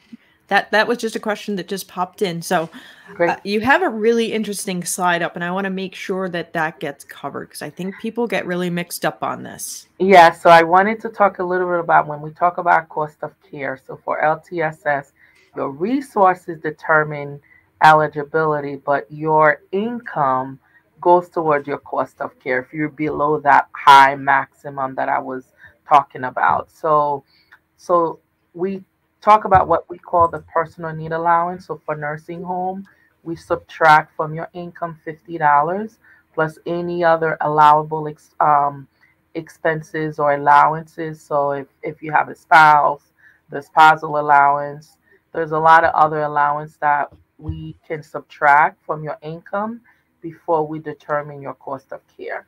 For assisted living, it's $120 as a personal need allowance. But assisted living, the way I usually explain to folks is, in addition to your personal need allowance, you have to pay the rent to the assisted living facility. So in order for assisted living to be accessible to folks, the state has a formula that caps the room and board rate compared to what the private pay rate for assisted living is. So if the assisted living facility accepts Medicaid long-term care, they're supposed to cap your room and board rate and that's the formula. So it's 100% of federal benefit rate, which is about $841 plus $332, and then we subtract your personal need allowance. So I think the rate is about, I think it's a $1,058 or something like that. So that's what you would pay to the assisted living for your room and board, and then the state then will pay for your service. So they'll reimburse the assisted living for the LTSS services that they're providing. So home care services, if they have someone to help you with your personal care at the assisted living, there's a different tier level based on your need that the state reimburse the assisted living. So I try to compare home and community-based services at home, where you're paying for your rent, and we give you a deduction for your personal need allowance. And then assisted living, your personal need allowance is $120. You pay for your rent, and then the state pays for your home care services need. If you're not in an assisted living facility and you're at home, the allowance is 300% of federal benefit rate. So it's $841 times 3, which I think is about 25 and change. And that allowance takes into consideration, rent expense that you may have and other expense that you may have. So that's what, instead of the state doesn't subtract compared to other program where we might take into consideration how much you pay for rent and utilities. For LTSS, it's a flat 300% benefit rate that is supposed to take into consideration your rental expense and your utilities. We do take into consideration medical expenses that you have and other allowable costs before we assess the cost of care. But prior to assessing the cost of care, we subtract all of those expenses, and anything above that, between your income and above what we've deducted, that's what you would pay towards your cost of care. So Any another, questions on that? I know that's a little complicated. Yeah. you know, it's interesting because a lot of times I think there's this misperception that the nursing home wants to take the house. No, no, they're not in the business of taking houses. Medicaid does not want to take houses. And when you think about the cost of care, according to Genworth Financial Cost of Care Calculator, the average nursing home here in Rhode Island is $312 per day. Yeah. And so I don't like doing math, so I'm going to do some rounding. Say, for example, your Social Security check is $950 a month. Okay. You get to keep the first $50 under Medicaid. The other $900 that goes towards that nursing home is really only paying for 3 days. And then Medicaid covers the rest. And I think Yes, a yeah. lot of times, you know, folks get that a little mixed up. And the same thing, you know, for assisted living. So Linda Smith had a really good question. Does Medicaid cover memory care facilities? She didn't specify if she means nursing home facilities or assisted living facilities. The question was just, does Medicaid cover memory care facilities? Yeah, so it's more of the services if the facility accepts Medicaid. So memory care is under the sets of service that you would receive is approved under our long-term services waiver. So I think the biggest concern sometimes is whether or not the facility that you're in is a Medicaid provider. If they are a Medicaid provider, then you apply for LTSS, and the LTSS or Medicaid will cover the comprehensive services that they've been approved to offer as a Medicaid provider. So I know it's not a direct yes or no, but I wanted to clarify that the facility has to be a Medicaid provider. So, and if they are, then the memory care that has been approved for them to provide as a provider, Medicaid would cover that. Awesome. And you said in order for people to qualify, some of the things that can be counted towards being financially eligible could be the cost of your healthcare services and support. So if you have that $950 that's coming in, but maybe you have a prescription that's like $200 and you need maybe adult incontinence supplies that are another $100. So those things get subtracted from that $950, correct? So then your income is really $650. So eligibility is based on like your resources and other. Now your income that you're talking about is more toward what you pay toward your cost of care if it's below that $9,000. So for community Medicaid, we take into consideration if you're over the threshold, you're not qualified for EAD Medicaid or the community Medicaid, or will put you through different tier spend down.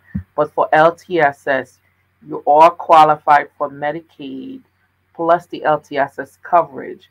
We just ask you to pay the excess income toward your cost of care. So continence supplies, it depends on the setting. So if you're a nursing home, they're supposed to be providing that under the LTSS coverage. So the expense, Medicare definitely is a deduction, and other deductions are things that are not covered by Medicaid or the LTSS portion of Medicaid.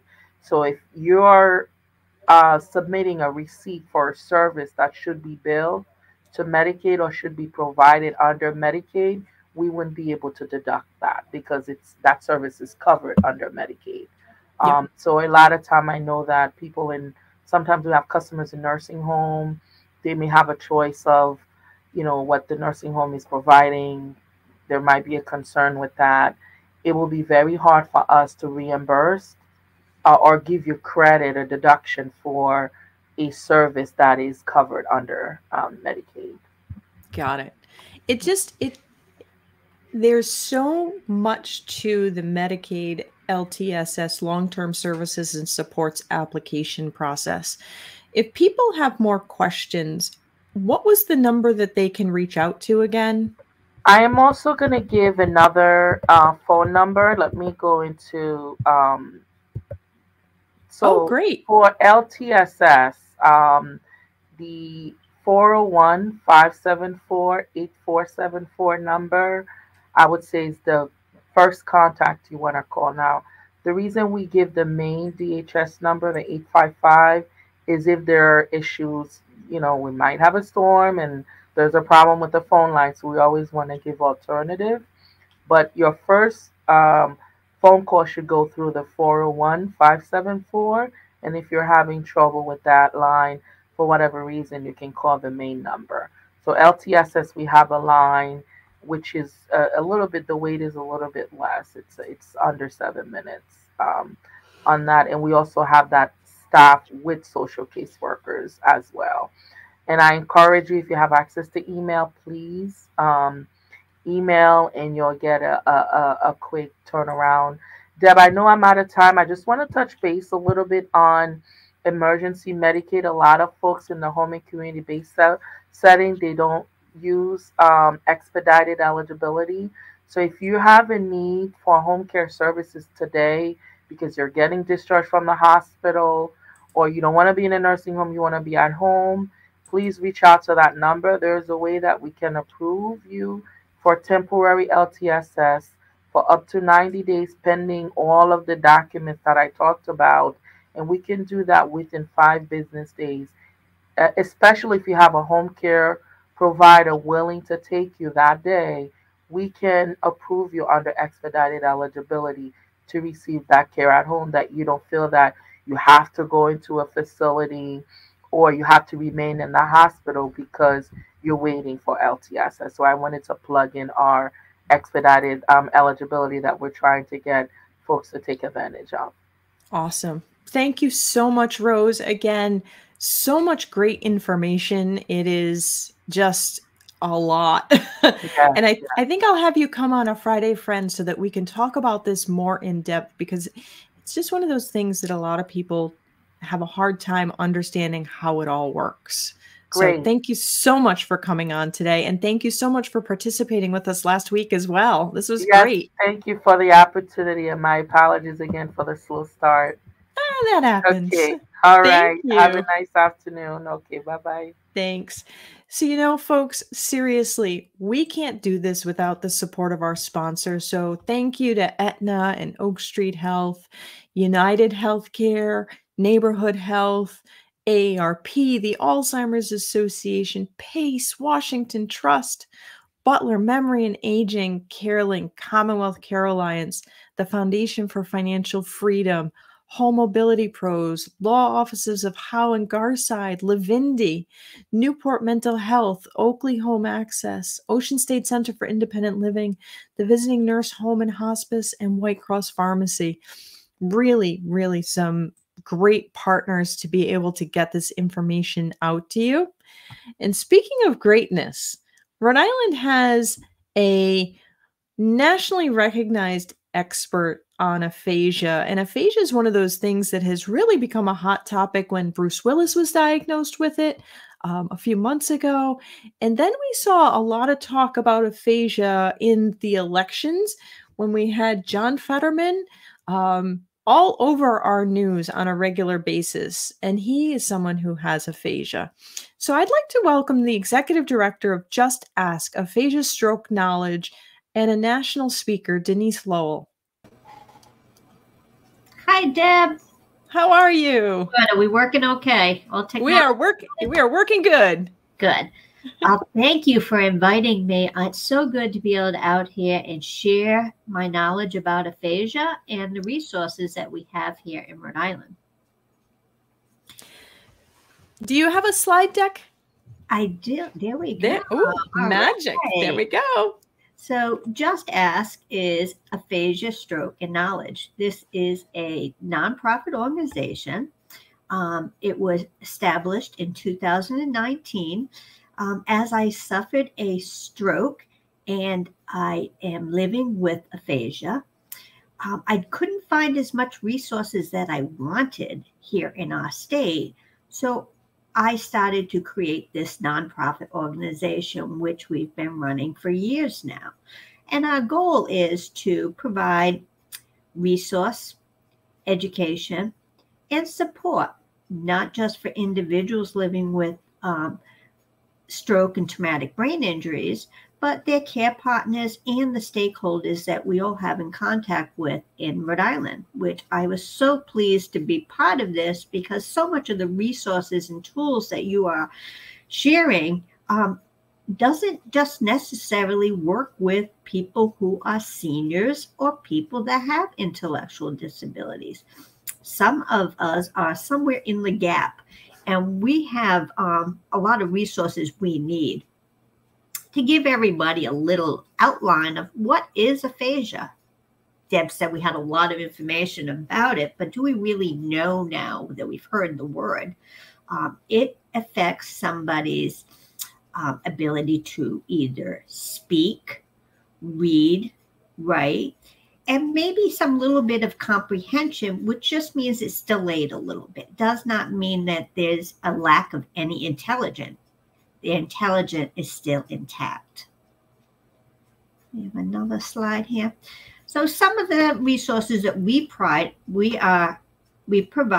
in Rhode Island is that we have a lot of resource tools, such as an identification card that shows people that we do have aphasia, and sometimes we may need a little bit of assistance or a lot of patience to let us finish our statements or to say what we need to say.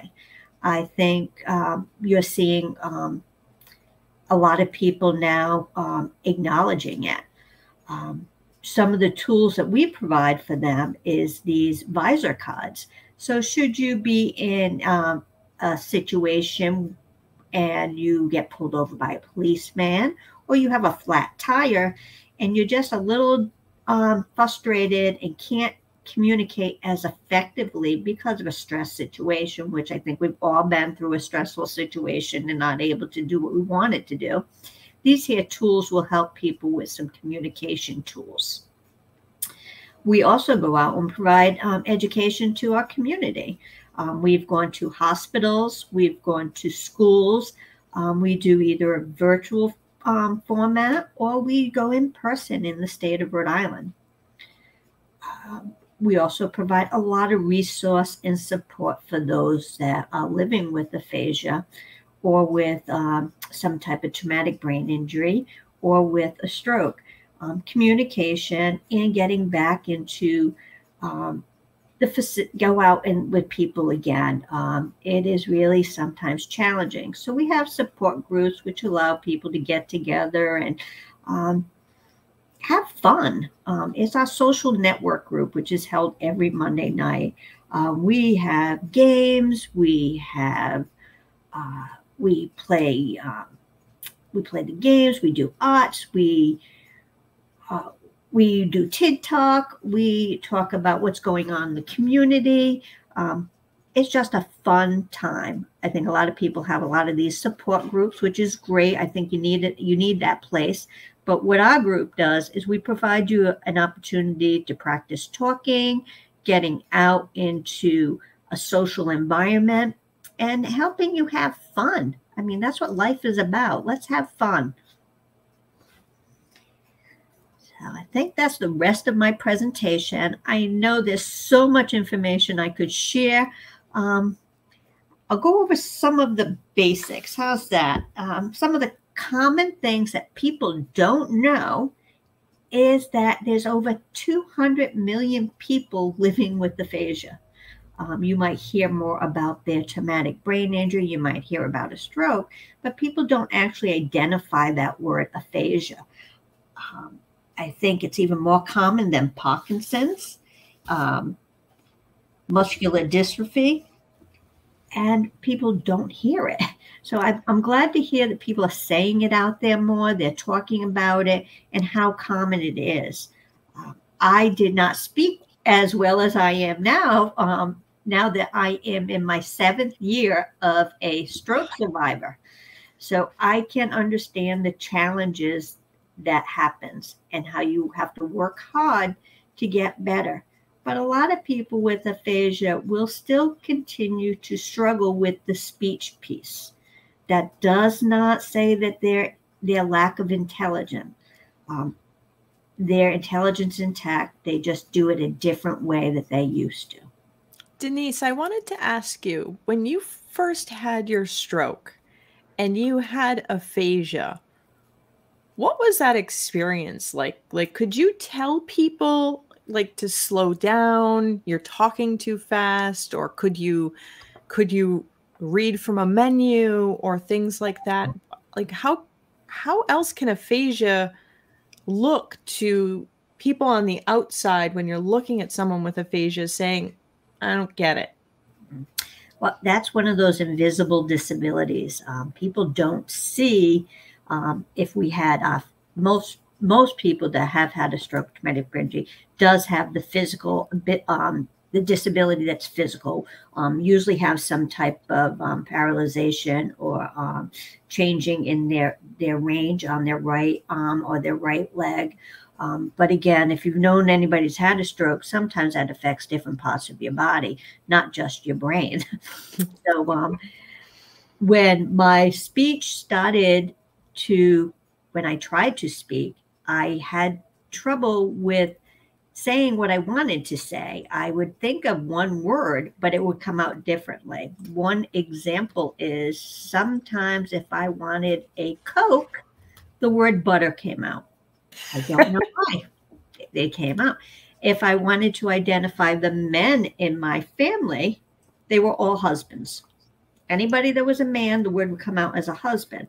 I knew that wasn't my husband. I know that's my son. But for some reason, the neurological change in my brain only wanted to come out with that word. Over the years, it does get better. And it's a long process. And I think people don't understand that. So once my improving of my speech went so well, what people don't see now is that I am still continuing to work on my reading and writing. These here letters on the bottom here, for me to sit and read would take me a little bit longer. I can still read. It just takes a little bit longer to read.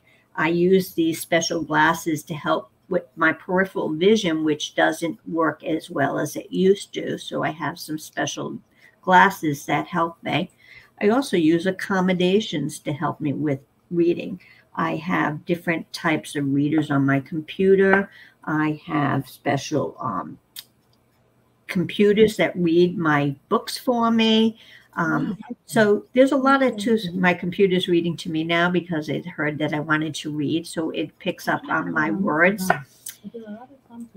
I hear her talk. And those are a lot of the accommodations and tools that I use that people don't see how much work that is for me to do what I do, to go out and give people that have more of the challenge with reading, giving them a voice. And you are a wonderful advocate and for individuals who have aphasia. Can you tell me, do you do any kind of trainings for the public or for professionals who may work with individuals who have aphasia? Do you do any kind of CEU, continuing education unit trainings or things along those lines for folks? Yes, we do our annual aphasia conference, which is the only aphasia conference in Rhode Island. We provide that every June, as June is Aphasia Awareness Month. We run a program every Saturday in the month of June by professionals, which gets CEUs from speech pathologists. Speech pathologists are our fixers, our gatekeepers. And once we get some recovery and improving, we work with our speech pathologists to help us on all components, not just the speaking, the reading, the writing, and the processing to pick up our speed again. The same as if you had a a leg injury, you'd have to go to a PT and you'd have to work on your leg to get better. People with aphasia will work with a SLP. Okay. Now, Just Ask Aphasia Stroke Knowledge. Did you mention it's a nonprofit? It is a nonprofit organization. I think you can give me those numbers, what we are. We're 501c3. Yes, we are. So we do, all of our work is done through donations and through fundraisers. Our fundraisers will help us do community events. This year, we actually invited individuals with traumatic brain injury, people with a stroke, care partners, professionals to join us in a private viewing of Gabby Gifford's movie. Gabby Gifford is another individual that's getting a lot of attention as somebody living with aphasia. She suffered her traumatic brain injury due to the gun accident.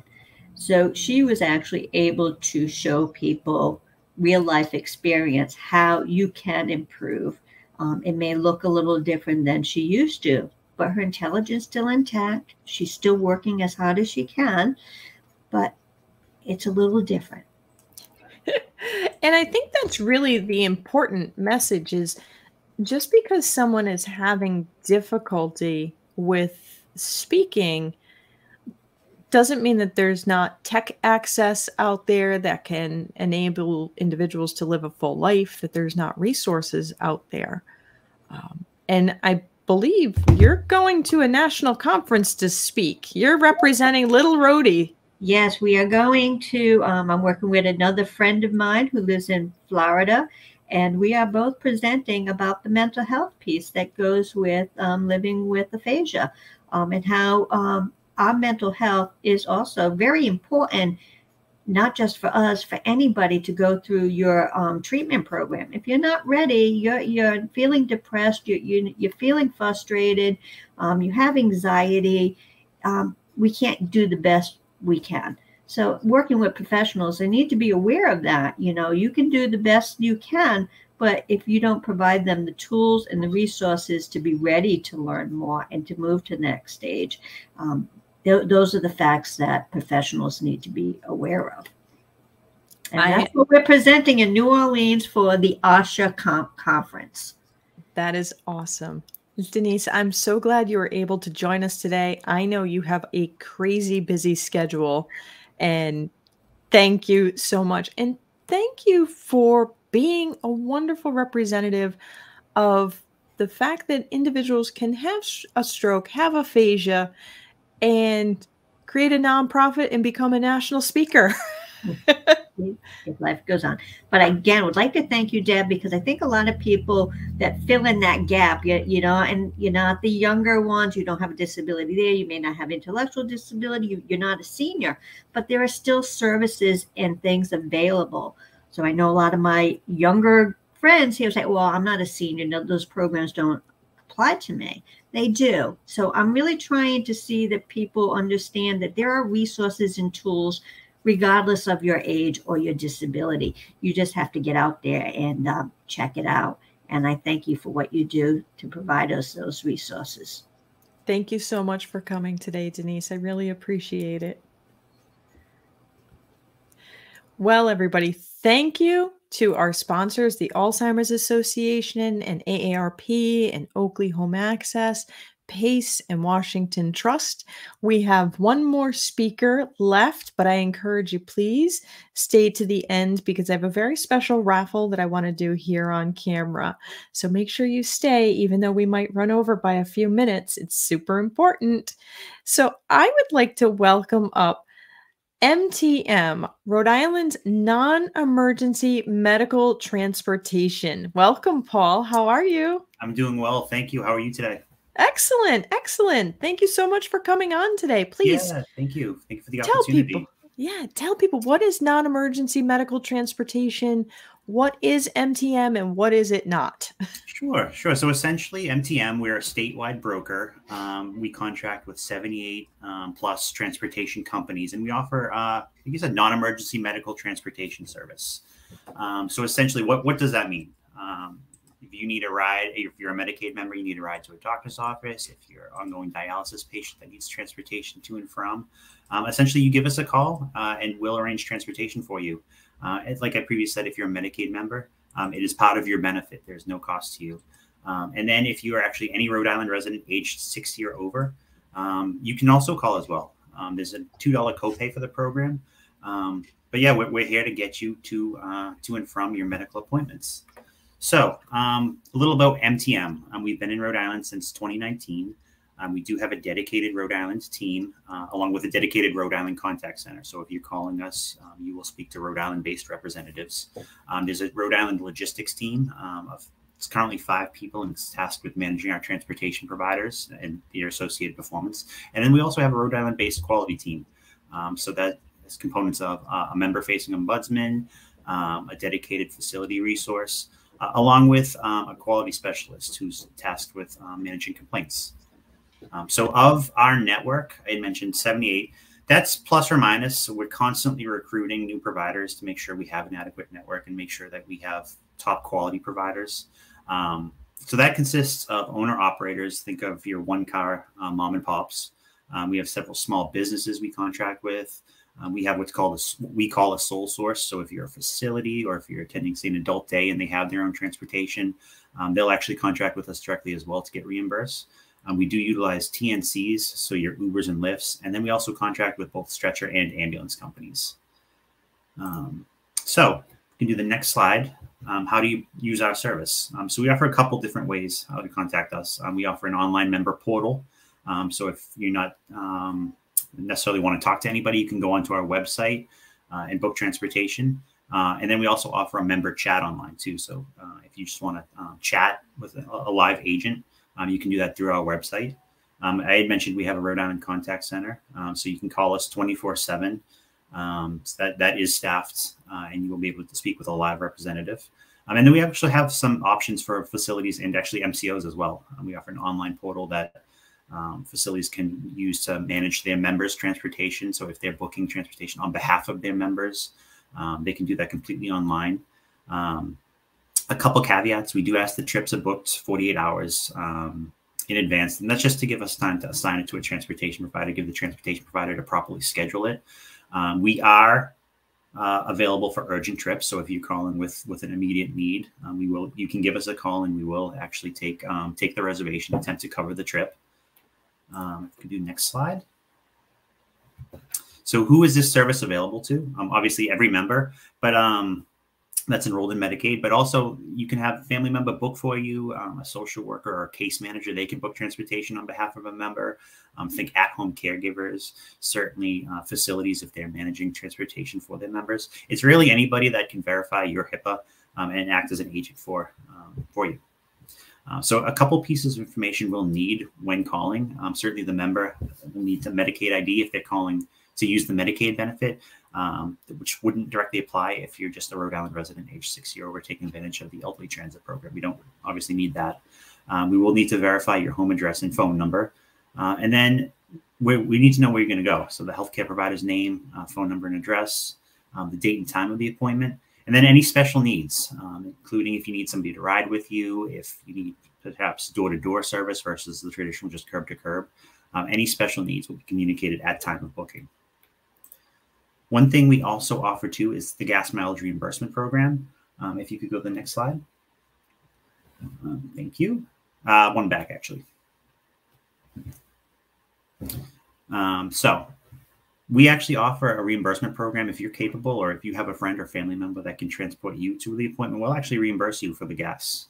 So it's priced at 32 cents per mile, and that's both to and from the appointment. So think you're going to a doctor's office, you can have your close family member or a neighbor or a friend to take you.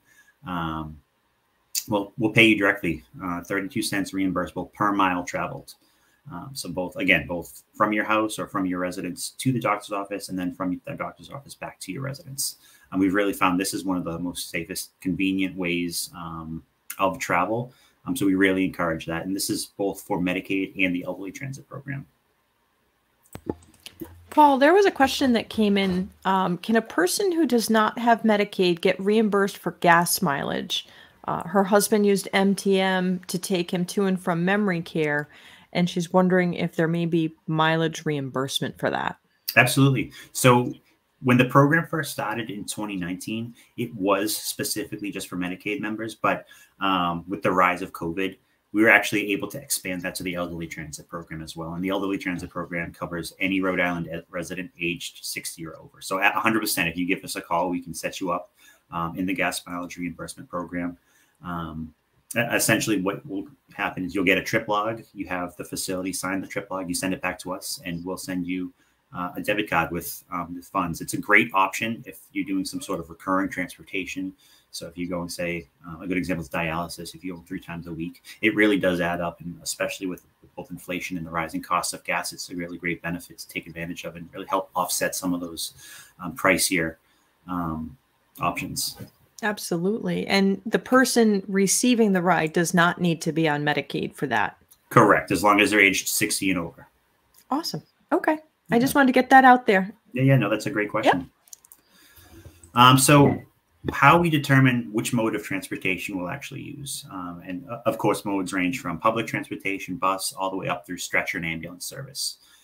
So if you're calling in on say like a Tuesday, and you reside within a half mile of a bus stop, and then your final destination is also within a half mile of a bus stop, the first mode will be public transit. Now, if for whatever reason you can't take public transit, we have, we call it a level of need process. But essentially, it's a note from your doctor just stating why you can't take public transit. It's completely automated. So during the trip intake process, when you're calling to make that reservation, we'll ask if public transportation is appropriate for you. If you indicate you'd rather not, we'll just collect your healthcare provider's information. We'll send them the form. We'll send them instructions on how to return it to us. And we'll also give you 2 weeks of transportation during that time to give the healthcare provider time to get that form back to us for you to travel on either cab service or if you need mode higher than that, say like stretcher, say paralift service, you'll have that for the 2 weeks. We don't need that right away to start the service. And then you actually get 2 of those per year. So say the provider unfortunately doesn't get the form back to us, you still get another 2-week period. So that's how we determine what's the most appropriate mode. Quick question for you on the mode of transportation. If somebody is able to say, use their walker in their house and use their walker into the doctor's office, but they need somebody to kind of offer a little bit of support or a hand to hold to go down their front steps, are the drivers able to provide that little bit of support, or is that not available because there is some liability for that? No, that's a great question. And so I'm actually happy to say they are available to do that. What the only caveat is they cannot enter the residence or the facility, but they can meet you directly at the door. We call it door-to-door service. It is something that can be requested at the time of booking. The typical service would be curb to curb. Think the driver just pulls up to the curb. But no, if you do need that added level of service, it is something we provide. And again, our drivers will get out of the vehicle. They will walk the member to their residence or to the appointment's front door or from. So that is certainly something we can accommodate. Awesome. Awesome. Thank you. Yeah. All right. Next slide, please. So for the return ride, say your appointment's over, we do ask that they're ready at least 15 minutes prior to the scheduled pickup time. And we do also offer a will call option. So say you're calling, you book transportation, you don't know how long your appointment's going to take. You just indicate that it's will call. And the CCRI is the person taking the reservation. They'll ask you this. This is information you need to know right off the bat. But they'll essentially ask you what time you'd like to be picked up. And if you don't know, we'll put it as what we call will call. And that essentially means you'll either call MTM directly when you're ready for your pickup, and we'll call the transportation provider and let them know that you're ready. Again, it's no official time. So it's a good option, again, if you don't know what time that is. So what services are actually covered by the transportation? So transportation, it must be a Medicaid covered service. So this includes pharmacy visits. It includes nursing home discharges. We can distribute a full list, but it's anything essentially that is covered by Medicaid. If the member themselves are in a skilled status, they would not qualify for transportation with MTM. Medicaid is the payer of last resort. We can transport out of state. There's an additional form for it, but we do a lot of trips to Boston. We do some trips to Hartford. So if you are seeking levels of care that are not necessarily available in Rhode Island and need that out-of-state transport, that is actually an option with MTM that we can provide. Next slide, please. So what if you experience an issue during your transportation? Your provider's late, your appointment's running over. We actually have two outlets. We do have an official complaint process. You can give us a call at the hotline listed, or you can use our website, or we actually have a direct email. You can just email. We encourage complaints. We want to hear if there's a poor experience, so we can correct it, hold our providers accountable, hold ourselves accountable. And then we also have, I previously mentioned, a member ombudsman. So this is a person that works hand in hand with MCOs, with healthcare networks. Her primary role is really making sure that MTM's policies align with what's best for members, really make sure that we're providing the most necessary care, that the services we're rendering are appropriate, that they're best being utilized. And she's a great resource for anyone in Rhode Island, members, facilities, advocates, to get in touch with. And then some important contacts to share. So obviously myself, Darian Stubbs, our transportation manager, our ombudsman, Nicole Forsey, and then that dedicated facility outreach, Joseph Carvalho. I'd encourage you, if you're facing any issues, have any questions on the program, please reach out to us. And we're happy to help. And Paul, I just want to make clear, for MTM, is it that you have a fleet of vehicles sitting in a parking lot, or are you contracting with other providers? You had mentioned like Uber and Lyft, but are you contracting with other providers, or do you have your own fleet? Yeah, so we operate as a broker. So we don't own a single vehicle in Rhode Island. All transportation is subcontracted to various transportation companies throughout the state. These are private companies, but they do work with us. We hold them to specific service metrics when they contract with us. So we lay out our expectations, and it's essentially that, you're on time, you're providing good service, you're not generating complaints. And then that network, it varies. It varies based on the needs of Rhode Island. It varies on the provider's performance. That's a big one. If you're not performing for us, we'll let you go and seek other opportunities. But yes, it is primarily just subcontracted providers, and one component of that is Uber and Lyft. We don't use them much, but they are a good resource when one of our traditional providers can't accommodate a trip at the last minute. And when you're using Uber or Lyft, that's not on the person that needs a ride to figure out on the app how to do that. That's still calling you guys. Okay. Exactly. We'll actually dispatch the car. For all intents and purposes, it would be similar to just your transportation provider pulling up. We handle all the dispatching, of course, all the payment for it. So yeah. And people can get a ride to Boston for their care, or Connecticut, that kind of thing.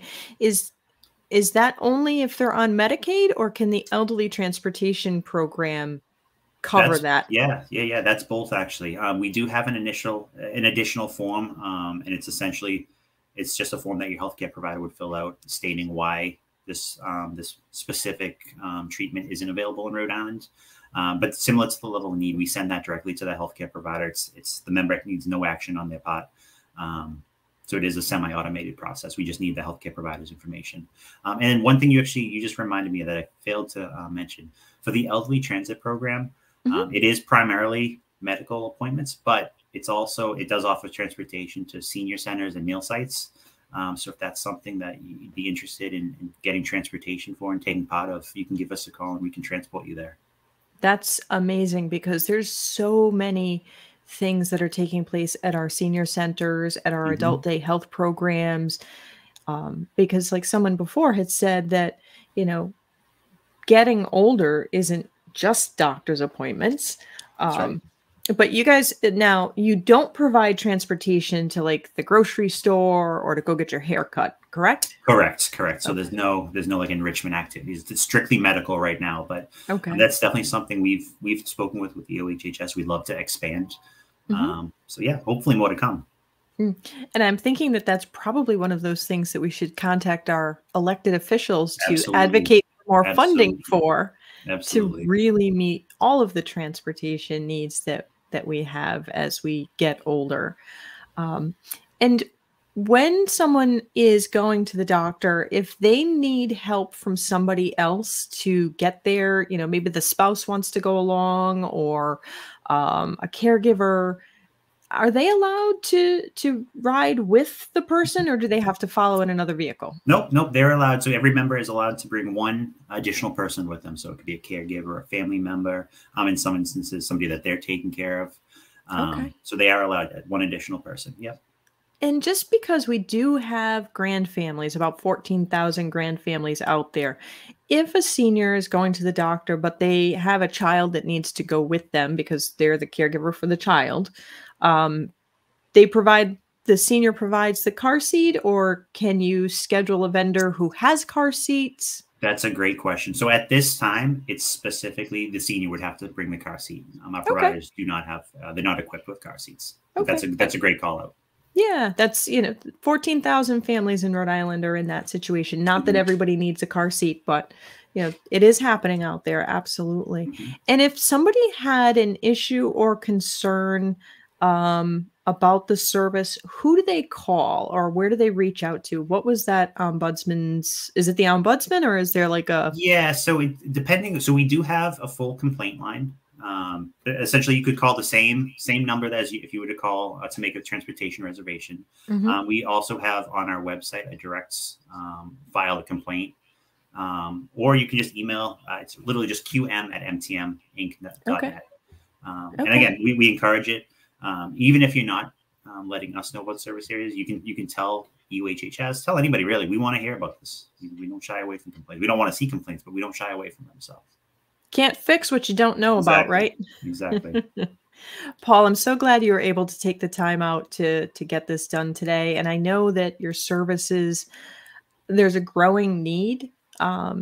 So it's great that you were able to come on today and share this information and maybe dispel some myths and answer some of the questions that people have had about MTM lately. Yeah. So I appreciate the opportunity. Yeah, thank you. So, just a little fun fact that I heard recently, most people should expect to spend about 6 years of their life not being able to drive. So transportation is a huge issue. So I know that we ran over today, but the information that we covered, when I said hot topics this morning, I don't know if you necessarily believed me. So I really hope that you hit the like and the share button. It is recorded, so you can always rewind. If there was something that you didn't catch or you wanted to look at a PowerPoint more closely, all you'd have to do is hit the pause button. And it's absolutely amazing what we've covered today, and it would not have been possible without the support of our sponsors. We've got Aetna and Oak Street and United Health and Neighborhood Health Plan of Rhode Island who support our work all year long and let us compile these resources. We have AARP, the Alzheimer's Association, PACE, and Washington Trust who've supported our in-person and virtual events. We also have Butler Memory and Aging and CareLink and Commonwealth Care Alliance and Foundation for Financial Freedom, Home Mobility Pros, the law offices of Howe and Garside, Livindi, really cool technology there with Livindi, Newport Mental Health, Oakley Home Access, Ocean State Center for Independent Living, sometimes called OSO, the Visiting Nurses Home and Hospice, and White Cross Pharmacy. We couldn't do this without their support. But we also have the support from individual donors who are happy to support our work on an individual basis. And every week we're sending out information and resources in our newsletter. So I want to encourage you, sign up for one of our newsletters. We have them for seniors, for caregivers, for professionals. You can download Operation Connect, the only printed and printable resource guide for military members, veterans, and their families. Just really take some time to visit RIElderInfo.com and engage with us, because there's a tremendous amount of resources out there for us to get connected, to remain independent as we age. And when it comes to supporting, I do want to say, at our event last week at the Edward King House, we asked folks if they wanted to sign up for our newsletter. they would be eligible to win this lovely gift basket donated to us by the Correnti family. And I held off pulling the name last week so that I could do this live so that everybody can see it happen in live time, that I'm not picking any favorites. If you recall, they were put into our purple box. I've untied it so that I can shake it up. And let's see, I'm not looking. All right. And the winner is Sharon Lynch. So Sharon, you visited us last week at the Edward King House. I've got your contact information, and we will schedule a time to get this lovely gift basket donated to you. So I thank everybody for joining us today. I hope that you've hit the like button, the share button, that you've commented. Give us your feedback. Did this work for you? Did this not work for you? What would you like to see in the future?